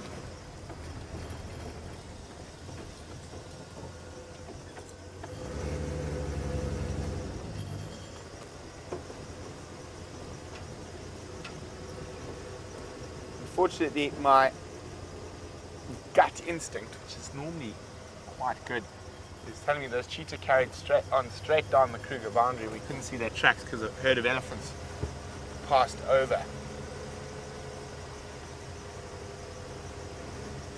But we will double check.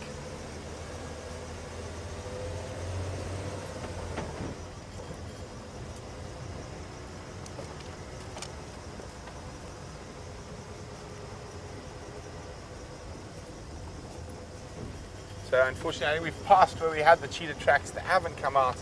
They have gone south, so, which means they have to come north one of these days. So going to have to keep checking down here. And of course it is.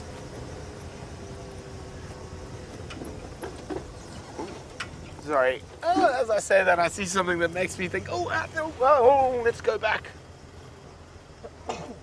Bless you, Vian. Thank you.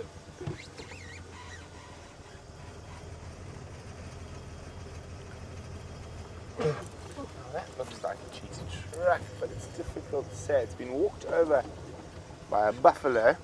Let's go a little bit further down the road. It's been driven over. It's an older track, unfortunately. So, it is a Sunday, which means a wonderful day. It's fireside chat day.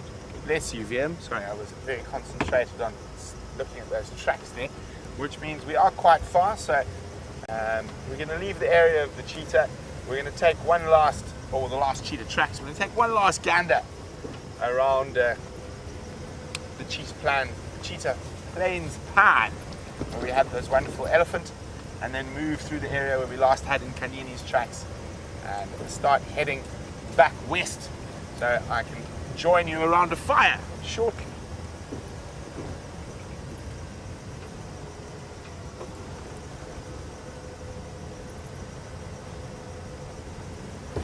So we're talking about the different cat species we get here in the Sabi Sands and in southern Africa in general. And Jaden's wondering, have we ever seen a sand cat here? Jaden, we have not. Sand cats are very, very, very, very specifically in the North African deserts. So they don't occur here, unfortunately. I have never seen one ever. I haven't been lucky enough to go scurry around in the North African deserts yet.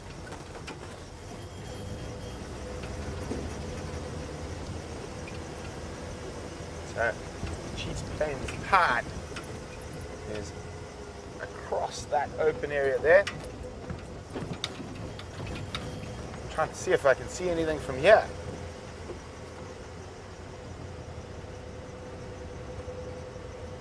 Nothing big. I can see just a single wildebeest there. Fix my chair there. There we go, that's much better.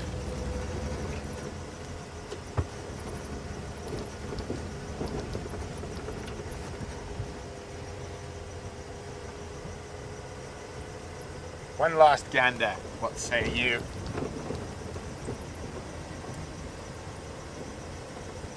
I think it's a good idea. What do you think, Vim? Yes. Yes.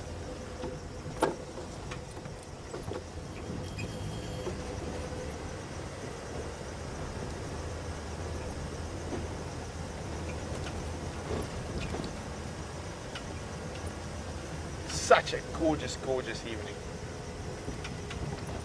Sun. So we are heading straight west towards the setting sun.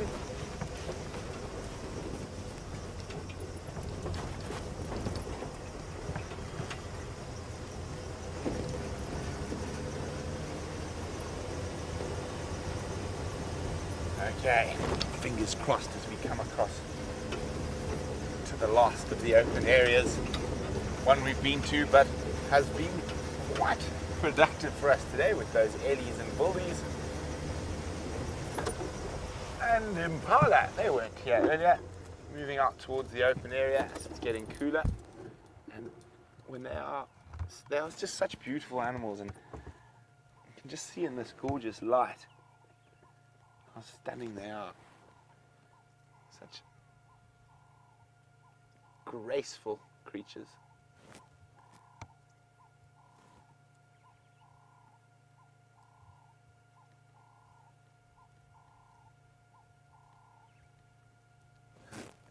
Look at that. Well, we've got quite a long way to go. So we're going to start moving quite quickly back towards Juma for fireside chat.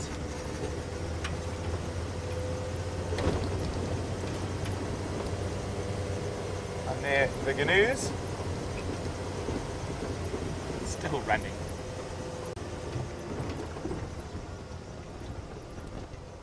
Bye bye, wildly beasts. Don't get eaten. Oh, there we go. That's Gnormland's nemesis, keeping the ladies in check. Oh, walking straight into the sun.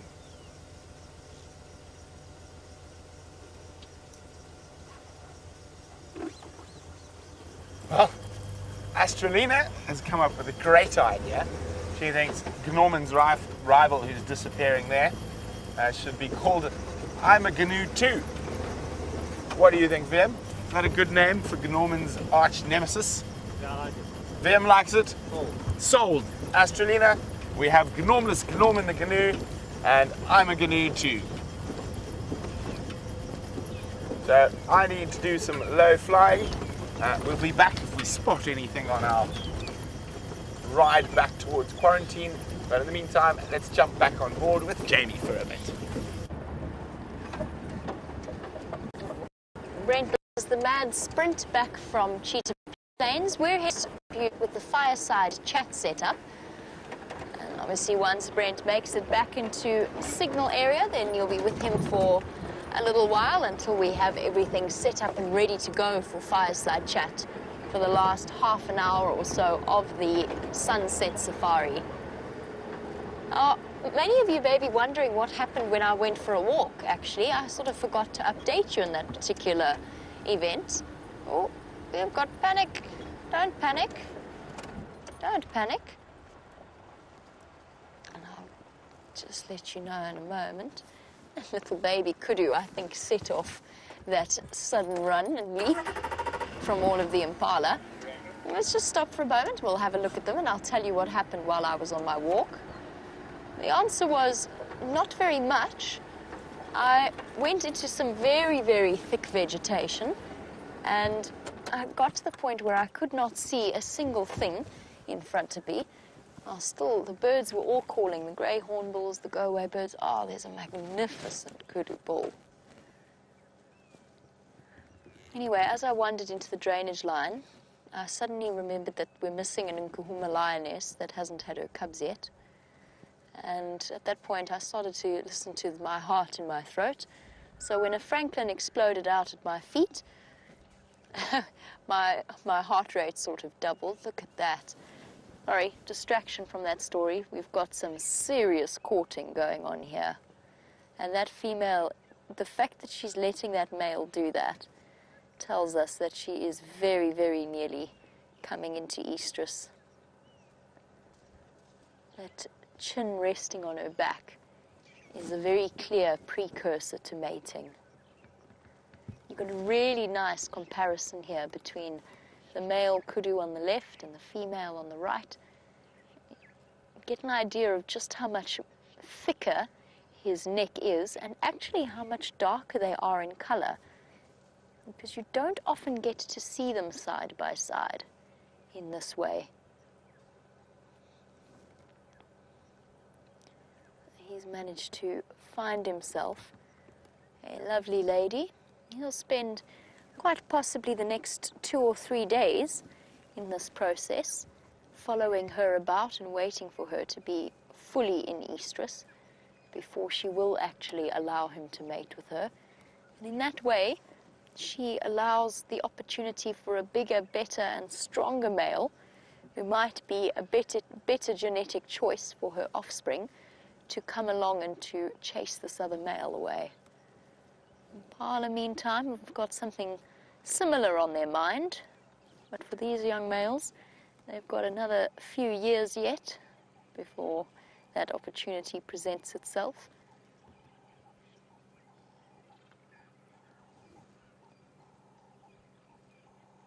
Practicing their fighting skills. And then a whole load of impala and kudu as well joining us here. Really quite a lovely sighting. Interestingly enough, I'm not sure if you must, those of you who have been watching the Djuma Dam camera at the same time, must have noticed the fact that there are some young buffalo there that are not Duggar boys and are clearly not associated with the breeding herd. So somewhere, chances are the lions have been causing chaos. It's usually the only time that you see sub-adults like the ones at the back there out of the presence of a large breeding herd. It might be my imagination, but they do look a little bit dazed and confused. But that could have been days ago, potentially, that the lions chased them and separated them from the rest of the breeding herd. But I was telling you about my drainage line. Anyway, I checked really thoroughly and I absolutely couldn't find anything, and I couldn't find any tracks. And I think I've come to the conclusion, after that francolin that was clearly quite comfortably pottering about very close to my feet, apart from giving me a fright, let's put it that way, to put it mildly, I actually think it might have been a snake that the birds were all alarm calling at. There were no birds of prey, there were no big cats in there. The only other option really was a snake or maybe a slender mongoose. There's also the other option. All right, we need to start heading towards quarantine, which we shall do.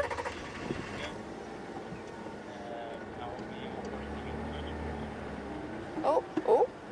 Oh, I thought that kudu male was about to get lucky there. Sorry. One more second, just to see. No, he's camera shy now. And you've got also a really nice comparison with the Nyala at the back as well. Oh, and the fighting impala. Oh, not yet. Not yet, but nearly. Oh, that looks like a recipe for a twisted ankle. I mean, we know because we've walked through there before just how full of holes and pitted that dried mud is. Jadre knows, definitely, because I've definitely seen him fall in there. Not completely, but he did disappear up to about his hip in mud.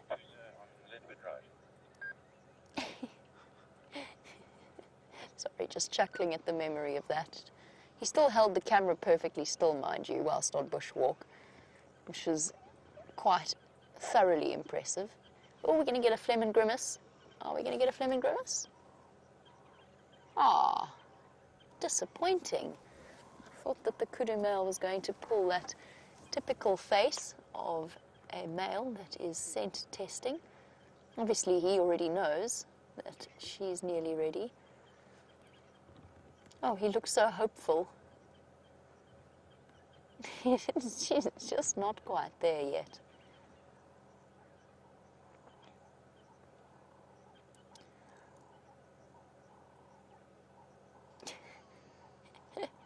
He's looking for the go-ahead from her, and he is most definitely not receiving it. Nice quick comparison between the female Nyala at the back there and the kudu. I know it's difficult for you to get a sense of scale, but these are the two antelope species that are probably the most commonly confused. Escape! Escape! Enough of this! She's faked a phone call and off she goes. No, no, he's still there. Well, you've got to hand it to him. He is persistent. I could just imagine what she said there. Oh, look at that bush. It looks delicious. I've got to go over there. Oh, there's the Fleming grimace. He's going, something smells delicious, like a more receptive female. Since you've given me the cold shoulder, I'll see what else I can find. He's worked out that she gave him a wrong number, and he's on to the next opportunity. We must. There's the Nyala at the back. The male's on the left and the female on the right. Female much lighter and more tan in colour. They're much smaller than kudu are. They've also got white spots as well as stripes.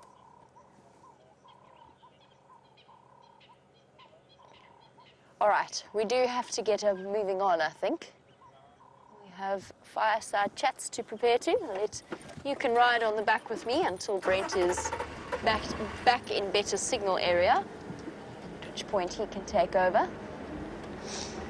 Plus, I kind of want to see what this kudu bull's up to now.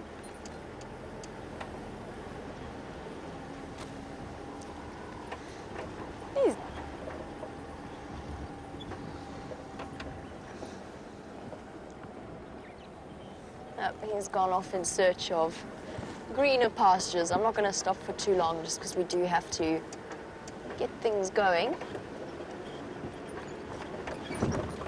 Oh.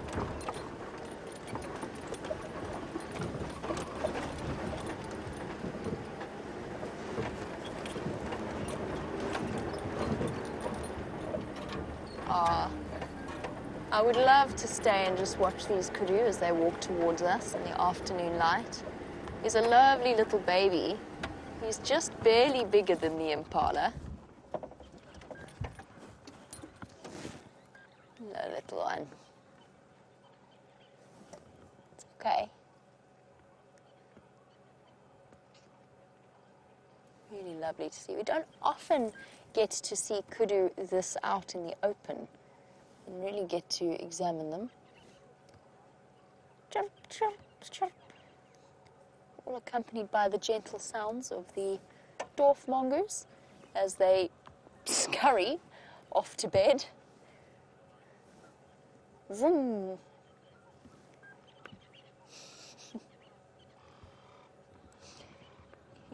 All gathering together. Oh, sorry, calling to each other. Oh, one last morsel quickly before bed. That would be me. Everybody else has left and I'm still trying to find food. Yes, everybody else has completely left this poor little mongoose. The rest of them are all scurrying for cover. Don't worry, I understand, little guy, I understand. Time for us to head up to quarantine. I know that I keep saying that. What? Run, run, run! You've been left behind. It's bedtime. It's bedtime. It's getting dark and scary. Whoopsie. Scared the kudu. That was not us that scared the kudu, by the way. It was the dwarf mongoose. Obviously ran over its foot. Sorry, Impala. Can I come through? Thank you.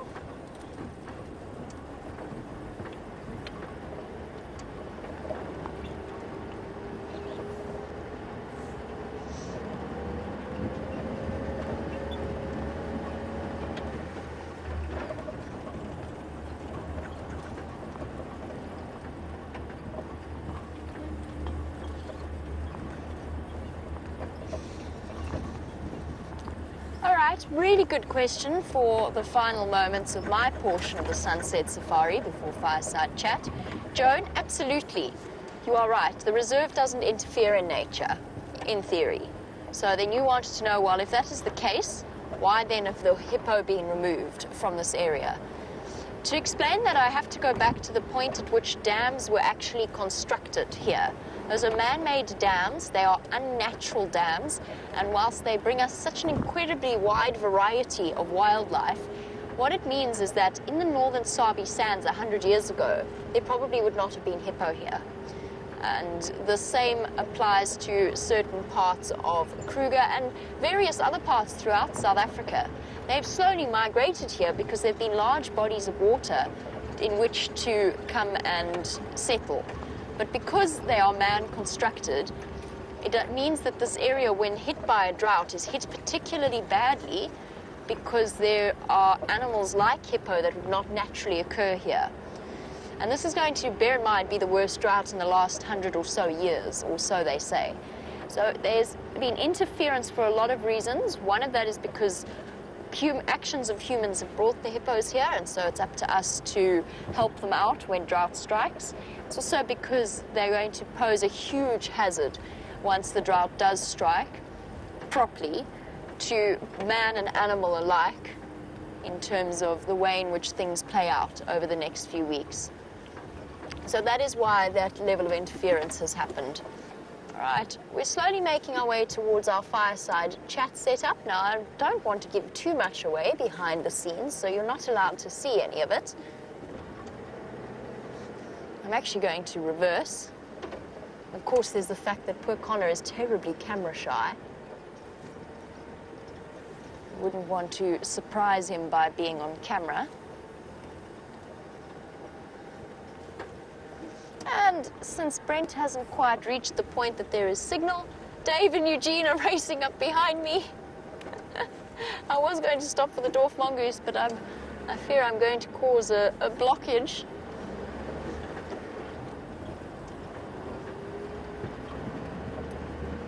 Oh, off we shall go, and we shall go on a loop around quarantine. What shall we chat about?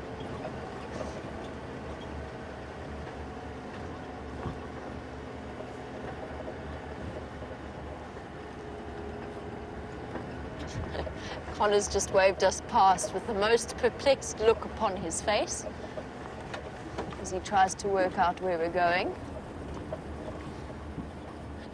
As they await all of the necessary stuff. Aha! A bird. Oh, it's beautiful in this evening light. This is a magpie shrike, also known as a long-tailed shrike. and definitely one of my favorite birds out here. Probably my favorite shrike species. Maybe, maybe not. Not including the bush shrikes. I really hope Herbert makes it here as well. He's also been walking. So far, no sign of Karula. We know she's here. She's somewhere around here. And it's just a matter of something that we can follow up upon for the sunrise safari tomorrow. Okie dokie. Well, I'm going to go and help everybody out at Fireside Chat. And while I do, let's head back over to Brent for the last few moments of the sunset safari.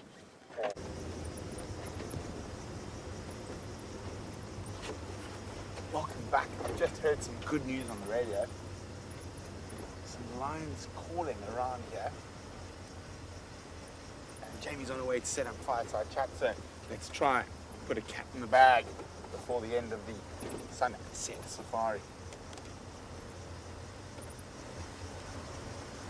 Brian.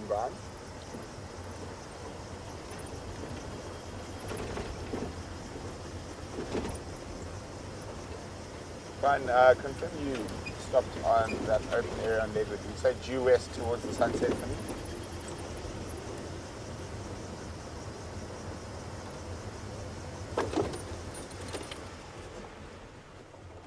Okay, we've got to listen quickly.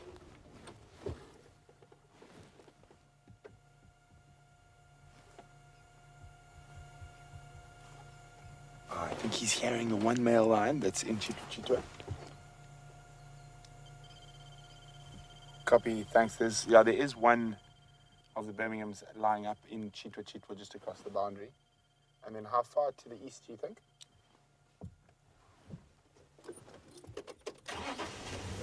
Lions.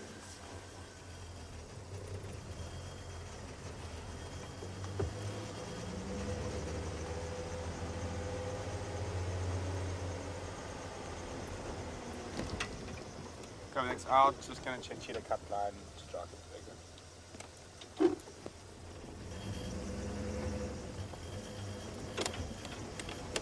Okay, so I think it's probably the mating pair. And there's that one male, I think that's the one we had yesterday. We had the limpy leg and the mating pair were around this area here.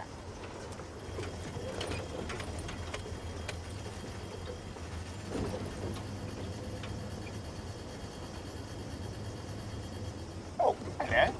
You're not a lion. Seems like it's an elephant bull evening. Hello, mister.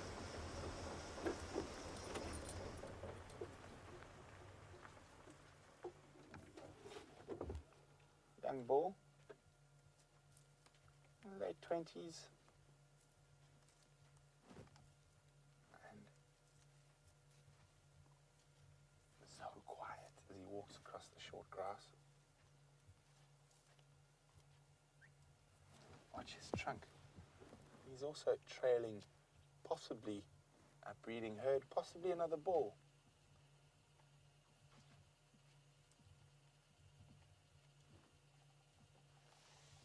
Well, it's always time to stop for a snack if you're a big elephant bull. All the time in the world.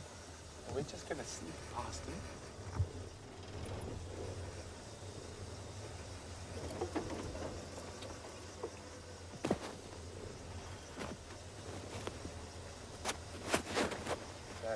Sneak past this elephant. How about big boy? Hope you find what you're looking for.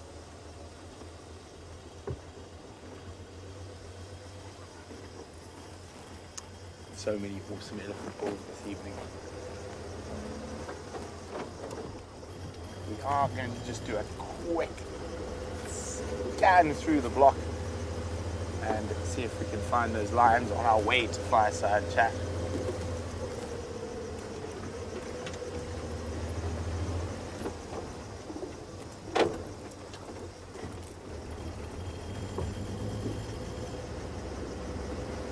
Temperatures dropped quite a bit. Quite looking forward to sitting around the fire. Also, it's going to be lovely. I think we're going to have a lovely setting tonight. The sun sets behind us, and you get that beautiful sky behind us. And remember, the themes or the things we're going to be focusing on Fireside Chat for your questions this evening are the African wildcat, just the general leopard cub update, because we saw in Kanyen, so we'll have a, and what's happening with the hyenas on Juma at the moment.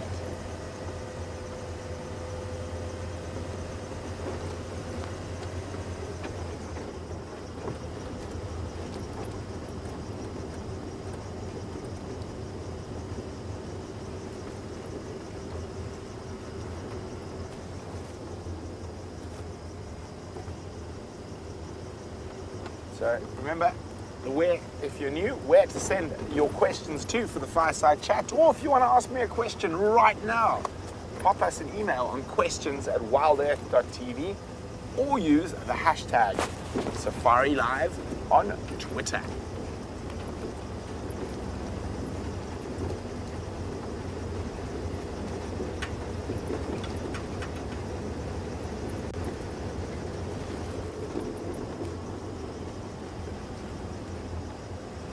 So it'll be very interesting if we manage to find the honeymoon couple, young Nkahuma lioness. So I'm pretty certain this will be her first mating, and that Birmingham, either right now or more than likely on tomorrow's sunrise safari, and to see if that mating has escalated. They were mating very infrequently, which leads me to believe it was probably quite new, and the chances are, as they go further and further, there'll be more mating.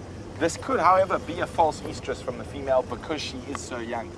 And who knows, it could be to defend herself or protect herself from the males, and just to garner some interest from them. But I think, if I remember correctly, she's probably just over 3 years old now, maybe a little bit younger, so she could possibly mate at this age. And won't it be wonderful when we've got lots of little lion cubs running around again? Speaking of little lion cubs, I heard the best news today from one of the other rangers, is that they've found that the next Styx lioness has given birth another 4 cubs. So there are 8 Styx cubs now, which is really exciting news. And hopefully they decide to pay us a visit shortly. I'd love to catch up with some little bundles of lion joy.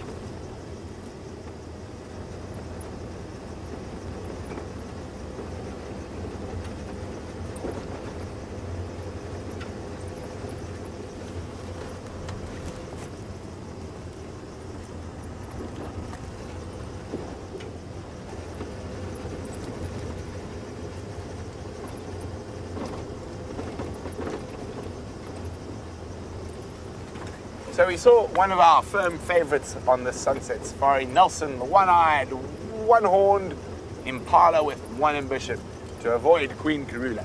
Now, Catherine is wondering, would impala herds accept stragglers like Nelson, or is he destined to a life of loneliness?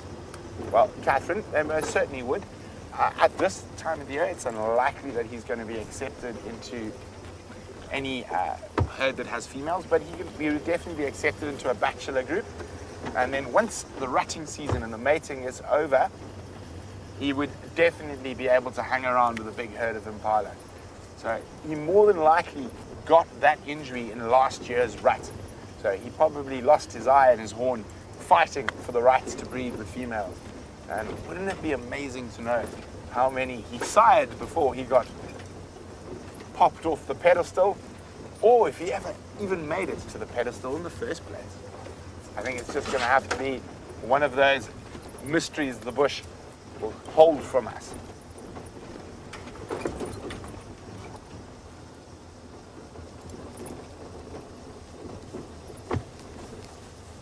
So we're going to maneuver now towards quarantine.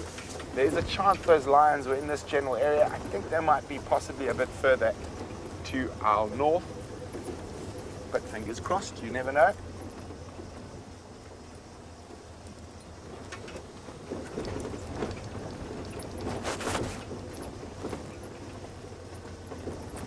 Now, poor Hubert spent his whole afternoon trying to find the Queen of Djuma, and she is a tricky one, as we know. But the last tracks were around Vuyatela Lodge and Gallagher Lodge, so keep an eye on that Djuma Dam cam this evening. Maybe she will grace you guys with a presence while the rest of us are in La La Land.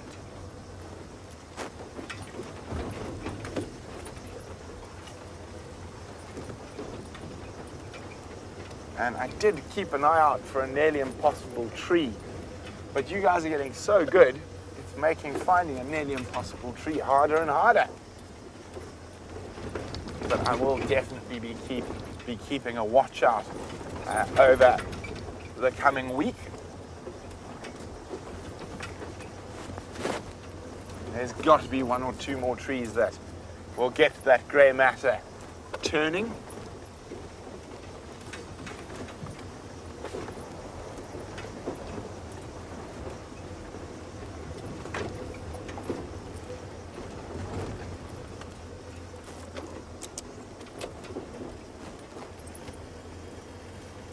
So I'm not putting on my lights so I can see where I'm going. I'm putting on my lights in case there's a track of a lion or a leopard.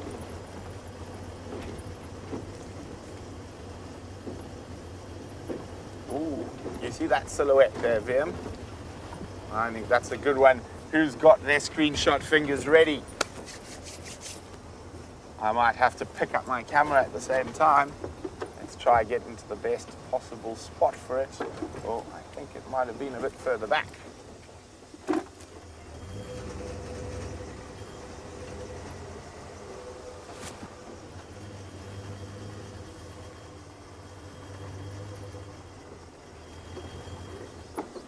I don't know, where do you think? A bit further more. It's going to be a difficult one, but I think it might be worth it.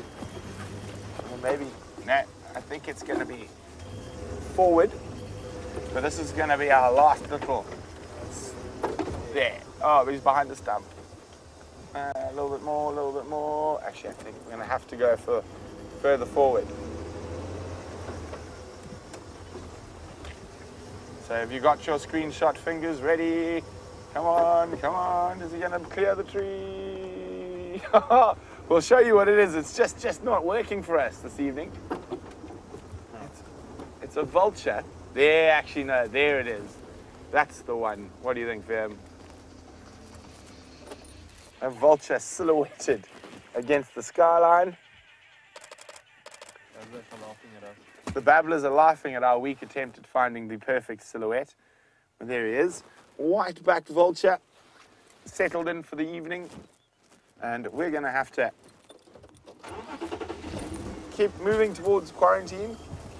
We don't want to be late for fireside chat now, do we?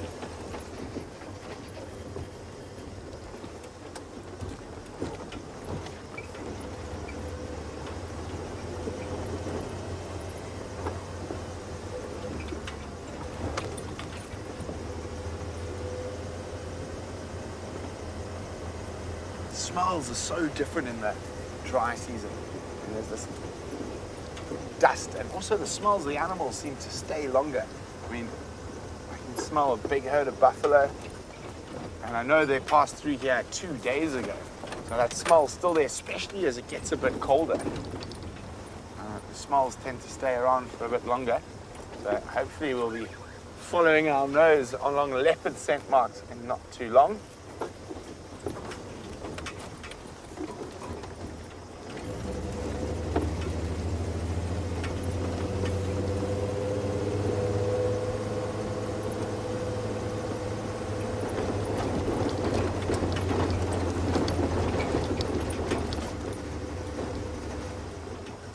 And it's been such an interesting week, and I can't wait for the next one to begin. And hopefully it'll be full of cats, because this last week we had the cats, but I would not say it was full of cats. We had to work quite hard. We're lucky enough to see Mkanyun and her 2 cubs. We also got to see the Birmingham, well, 2 different Birmingham boys and 2 different Nkahuma lionesses. I'm trying to think. I don't know if we saw any other cats, Vim. Can you remember? Oh, African wildcat. Yeah, that's a cat. And Dave and I had what we think was Shadow. Oh, we know she was there, but we couldn't really see her in a tree. Oh, we might, after all, be a little late for fireside chat. As we just slowly move past the breeding herd of elephant. Unfortunately, to go. Hello, Ellies. Don't mind us. We're just on our way. Sit next to a fire. It's okay. It's okay. We're just going to move very slowly through them. Nice big herd. Oh. They're on both sides, and the important thing with elephants is to just stay calm, move slowly, don't make any sudden noises. Yes, you're very scary, little one. A little baby trumpeting at us. And if we look a little bit further back, see the adults are relaxed, flapping their ears, feeding away. So we're not actually disturbing them. It's the little ones showing us how big and tough they are. Oh, all the dust from the elephants. And it looks like we are through. Maybe we won't be late.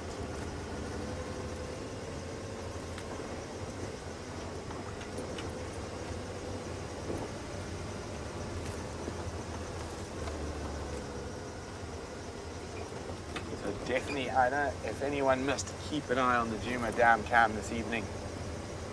Karula is in the hood. She's around there somewhere. We just weren't able to find her today. But hopefully she gets a bit thirsty and needs to come for a drink, and hopefully does that right in front of the Djuma Dam cam.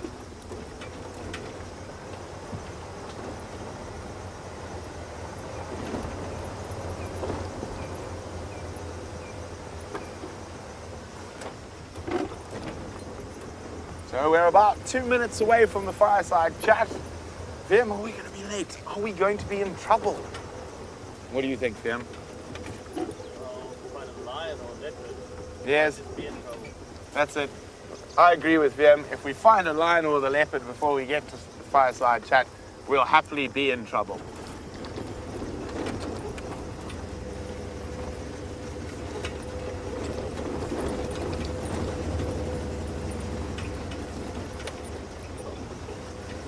So we're coming up now towards Vuyatela.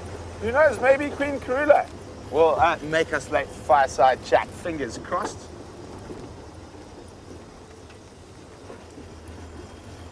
Sorry, I thought I heard something there.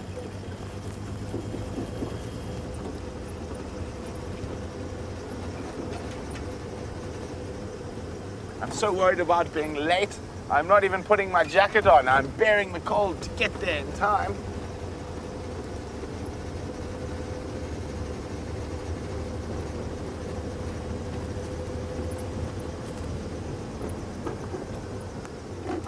So I think we might just make it. We might not be in trouble this time. I've been in trouble a few times for being late for fireside chats. But sometimes the African bush has its own plans for you, and sometimes those involve lions and leopards. But it doesn't seem like it's happening just yet this Sunday night. So let's jump across to Jamie, who's probably a lot warmer than me, sitting next to the fire at Fireside Chat. Good evening and welcome to our Sunday Fireside Chat. If this is your first Fireside Chat, it gives you a chance to engage with us on a slightly more informal setting. This is the sort of traditional South African way to spend an evening out in the African bush with a nice fire burning in front of us, and for once, no smoke flying directly towards us, making us sob our way through each and every Fireside Chat in the last few weeks. Now, as you see, I find myself somewhat bereft of company.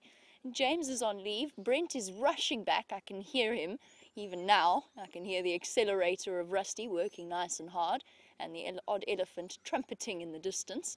And just to let you know that Sam is also now on leave. He's been working incredibly hard for his first work cycle and joining us for the first time, and such a wonderful and valued member of the team that he is. Unfortunately, like us all, he does need a break every now and again. So he's gone off on leave, and he bids you all a fond farewell, and he will be back in the not too distant future. What an extraordinary week it has been. Hard to believe. This time a week ago, I was sitting in the middle of the UK. I headed back there for my graduation ceremony, got to see people that I have not seen in quite a few years, and all of a sudden back on a plane, back here, celebrating Sam's birthday, and all of this happening in the space of just a couple of days. I've been feeling positively surreal. There's nothing quite like the grounding feeling of the African bush. Now, naturally, the first thing that I wanted to do was to head back across towards the hyena den and figure out exactly how things were going there and how the cubs have grown. You know that it's one of my happy places, and the smoke is coming. It's coming closer and closer. It's a toss-up now. It's whether or not it's going to blow towards Gendre or whether or not it's going to come towards myself. But yes, it's been an incredible week, and the silence of a winter's evening in the bush is truly spectacular. We've got the wide open skies, we've got the prospect of a full moon rise coming up in the next few minutes, and the glorious sunset happening behind me.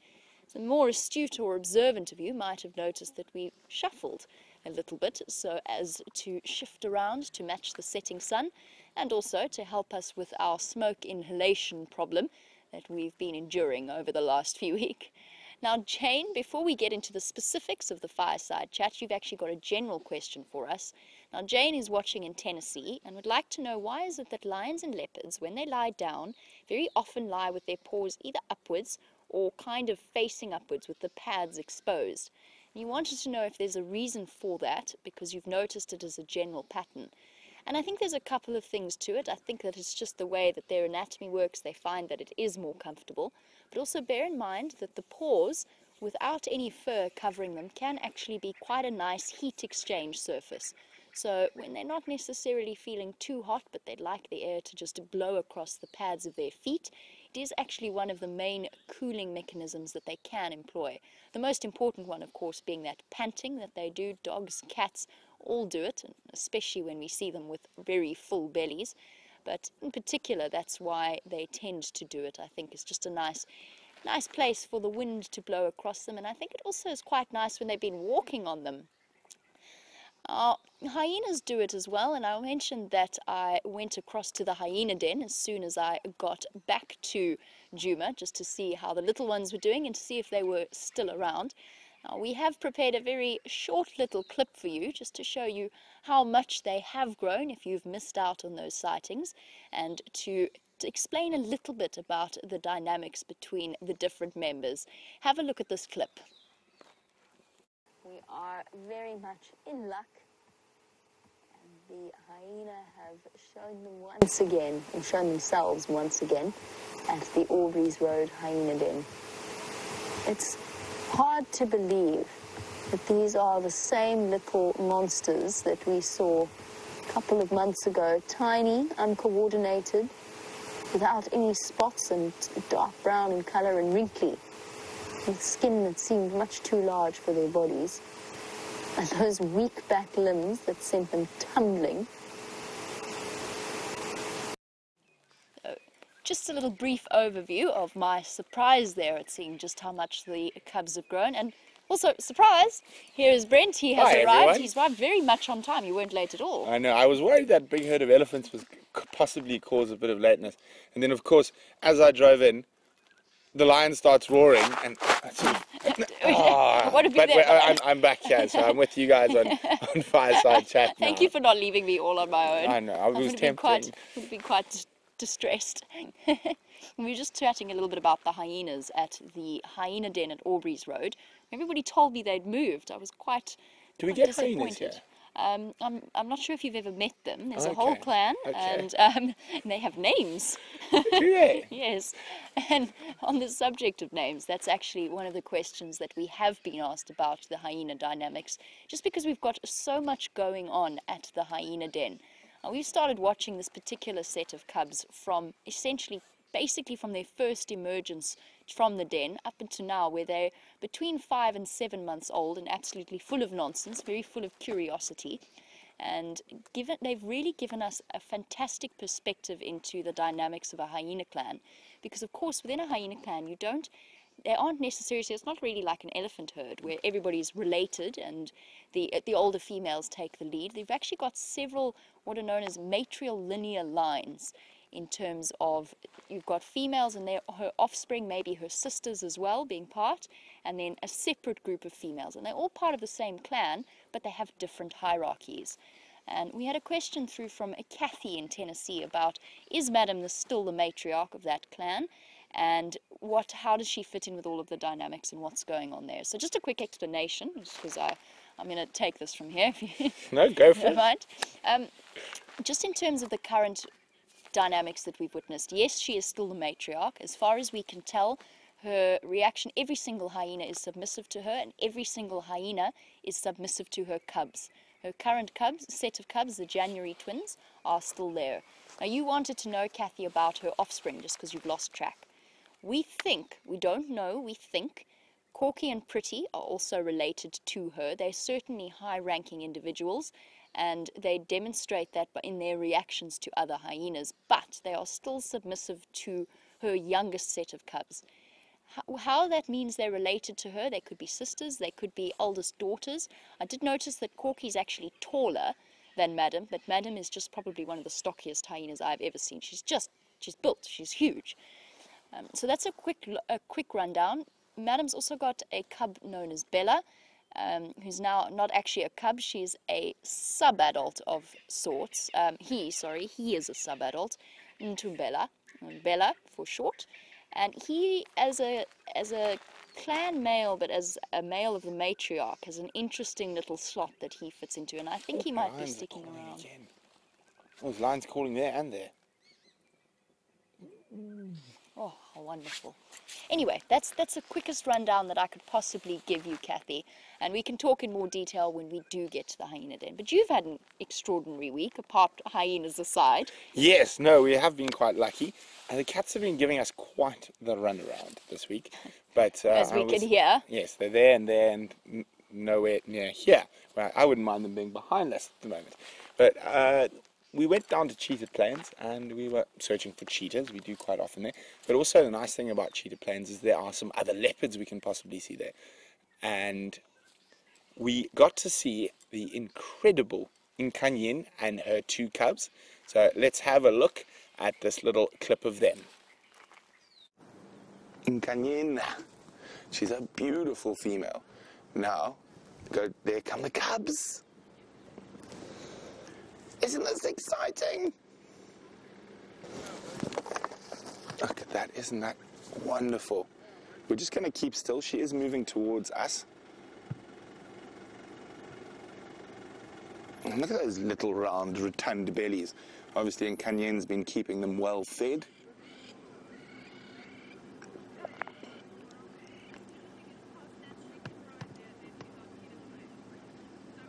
Oh, look at that shaft of light coming out from the clouds behind.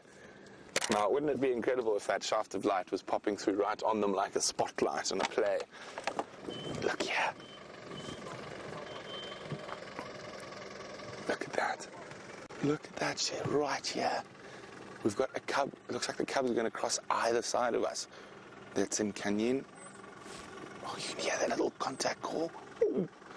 Now we've got decisions. Here's the little boy, and behind Dave is the little girl, but we'll stick with the little boy.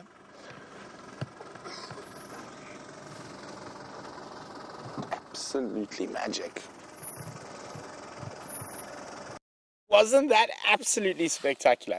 So that was the first time those cubs have been seen on the live drives. I've been lucky enough when I had friends of mine on honeymoon. I saw them when I was driving out of Juma Vuyatela, but that was the first time to share it with all of you.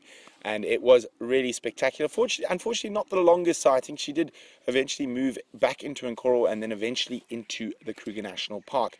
But I know Jamie's a little bit jealous about that. I'm sitting here trying to contain it, but I am exceptionally jealous because I have yet to see Nkanyeni on her own, and I certainly have yet to see her cubs. And I was jealous when you first saw them, and I'm still jealous now. But I shall contain it. There will be opportunities. Diane was wondering about the correct pronunciation of Nkanyeni. And we unfortunately have Hubert in the darkness behind here, and I yelled across while we were watching the club, Hubert, how do you say it properly? So it is with the I. I have been incorrect. I do apologize. It is Nkanyeni.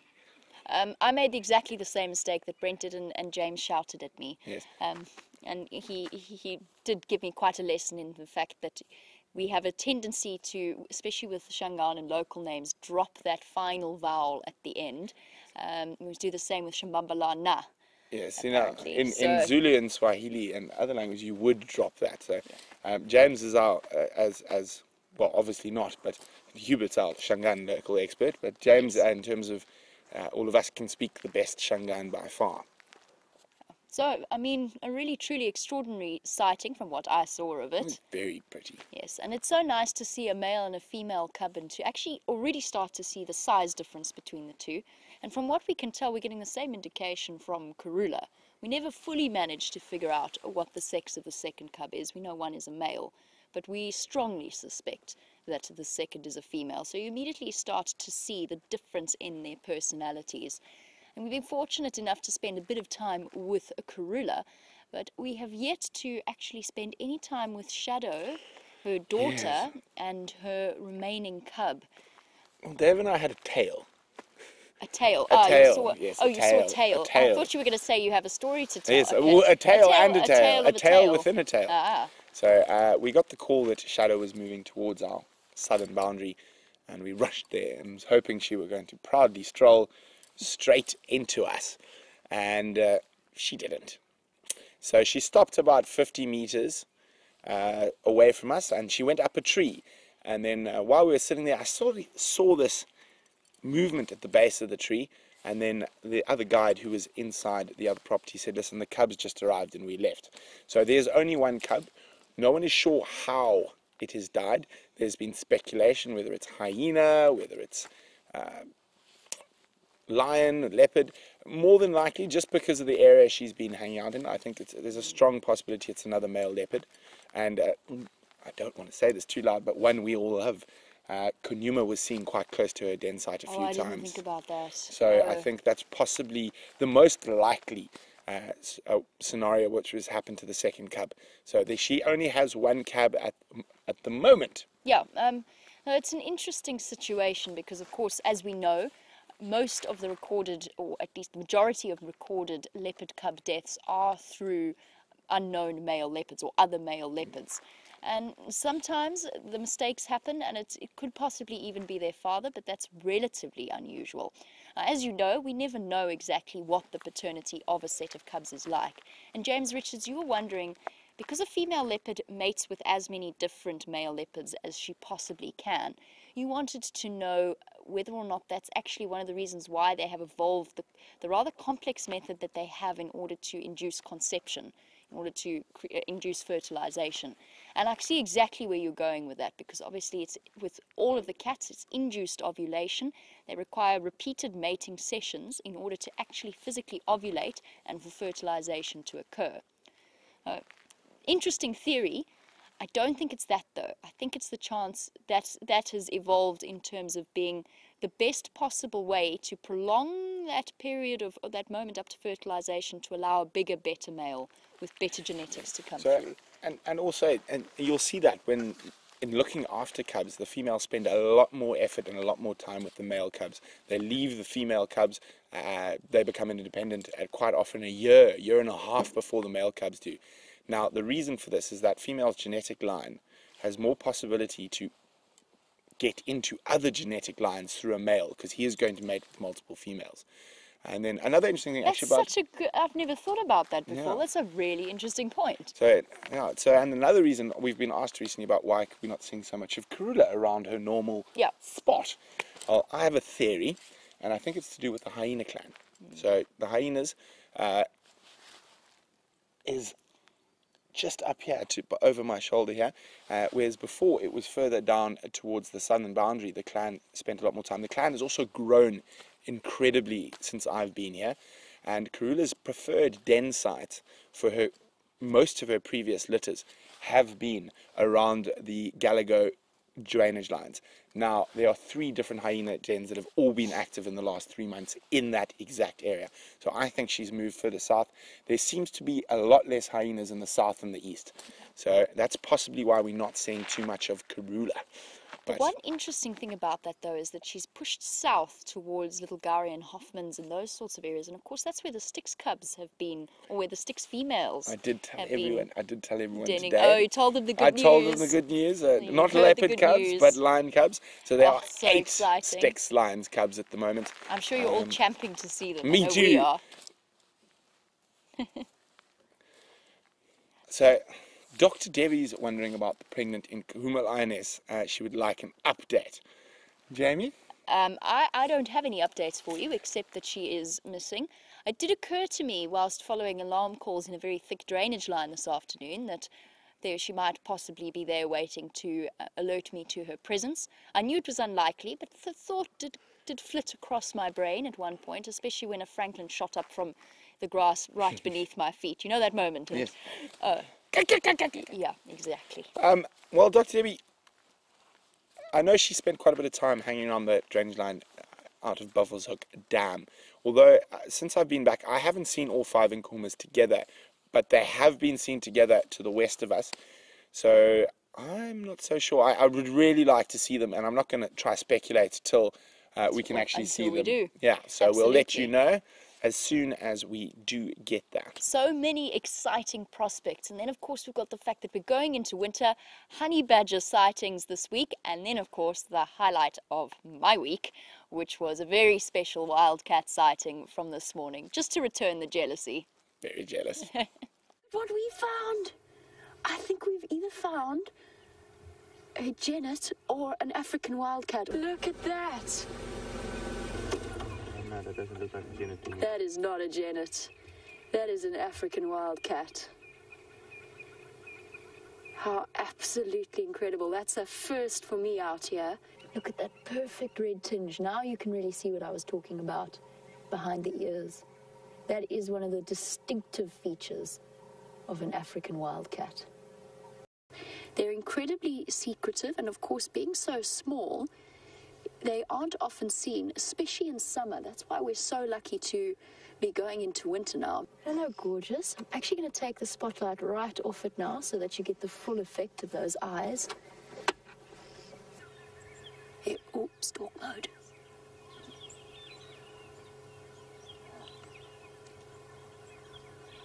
Yeah, there's a huge breeding herd crossing to Sydney's. Oh, there he goes. I cannot stress enough for new viewers how rare this sighting is. Oh, look at that.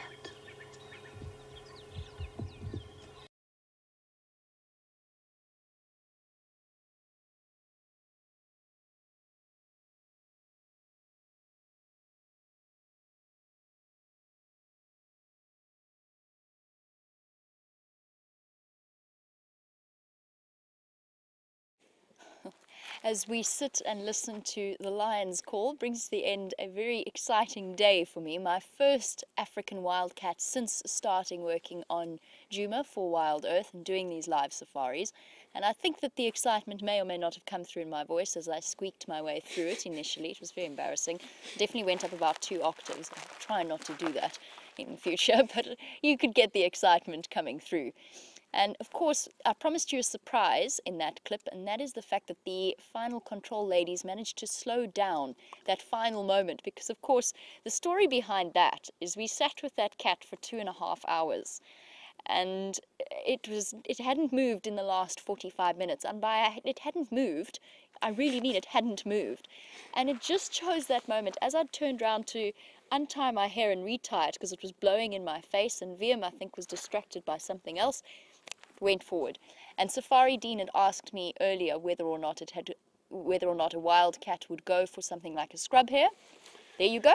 It caught a scrub hare. I thought it had caught a drongo just because the drongos were all flying around and it was chaos and my hair was flying around and I was trying to grab the wrong radio mic to call for a crash cut. It was highly entertaining. I wish you could have seen our expressions when that happened. You can just imagine it though. Absolutely, it was incredible. So the answer to that question about whether or not the wildcat caught anything, yes, it did. It caught a scrub hare. You also wanted to know, Debbie, I think it was, how big the African wildcat is. It's roughly the size of a domestic cat. It's a little bit taller than your average domestic breed. Of course, we've got so many domestic cats out here. It's slightly longer limbed.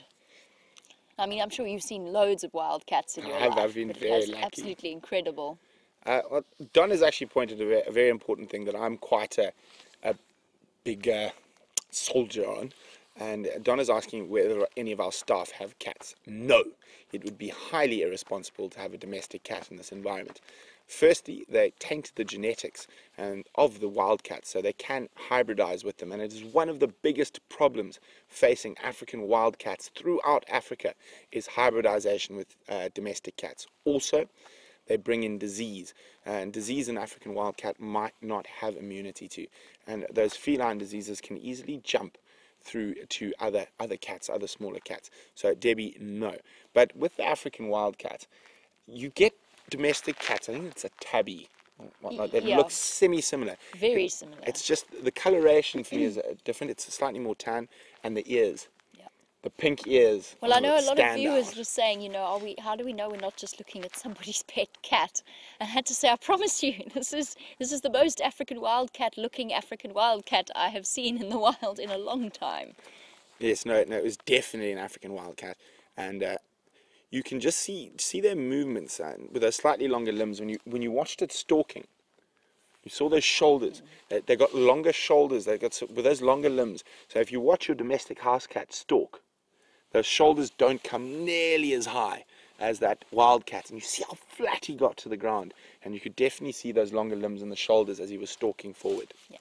And then, of course, there's also the fact that we're very fond of the birds that visit our gardens. Yes. And I don't think we'd appreciate a cat coming in and removing any of the birds from the trees. Not only the birds, domestic house cats are responsible for 80% of the avian extinctions in the last 100 years. So if you do choose to keep a domestic house cat, please put a bell on it. And every cat owner in the world says, but my cat doesn't. I promise it does. They are incredibly efficient little predators. And it's not only birds, it's geckos, snakes, insects, moths, butterflies. They are so perfectly designed for hunting and killing things. Yeah.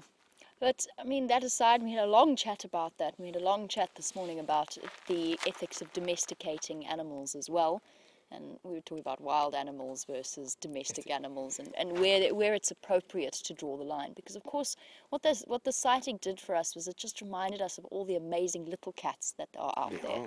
And I know that you were discussing We had a long chat about that on the yes. drive this afternoon, because there's just so many of them out there. And so far, we've ticked off serval and African wildcat. Caracal missing. Caracal missing. But if any of you ever get a chance to get to South America has got the most amazing array of little predators, cats and dogs, that occur. So it is definitely high on my sort of bucket list to get to go look at those incredible little predators. Now, the first thing I did when I got home from that sighting was actually rush back to read my copy of the Stevenson Hamilton book, The Wildlife in South Africa. So, yes, absolutely, I am still reading that. It was from Hannah, I think Yes, it was. Hannah, thank you very much. You were saying, I think you've got the same book, and you were saying there's a section in there about the African wildcat. And it was once upon a time described in a word that I'm not going to say, Brent's not going to say it, is a word that has very strong South African connotations, a very negative word.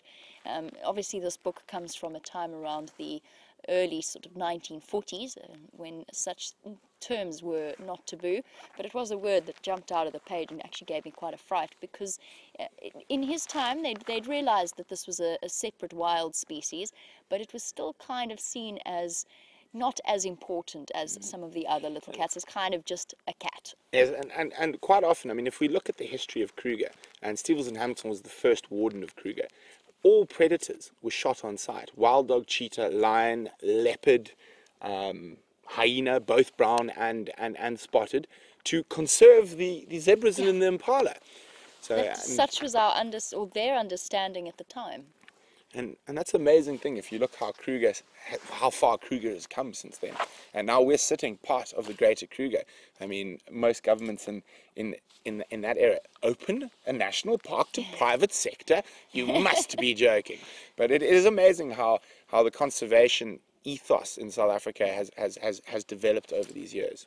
And our understanding has developed as well. It was the amazing thing about that Stevenson Hamilton book is he wrote it right at the end of his career and actually quite close to the end of his life.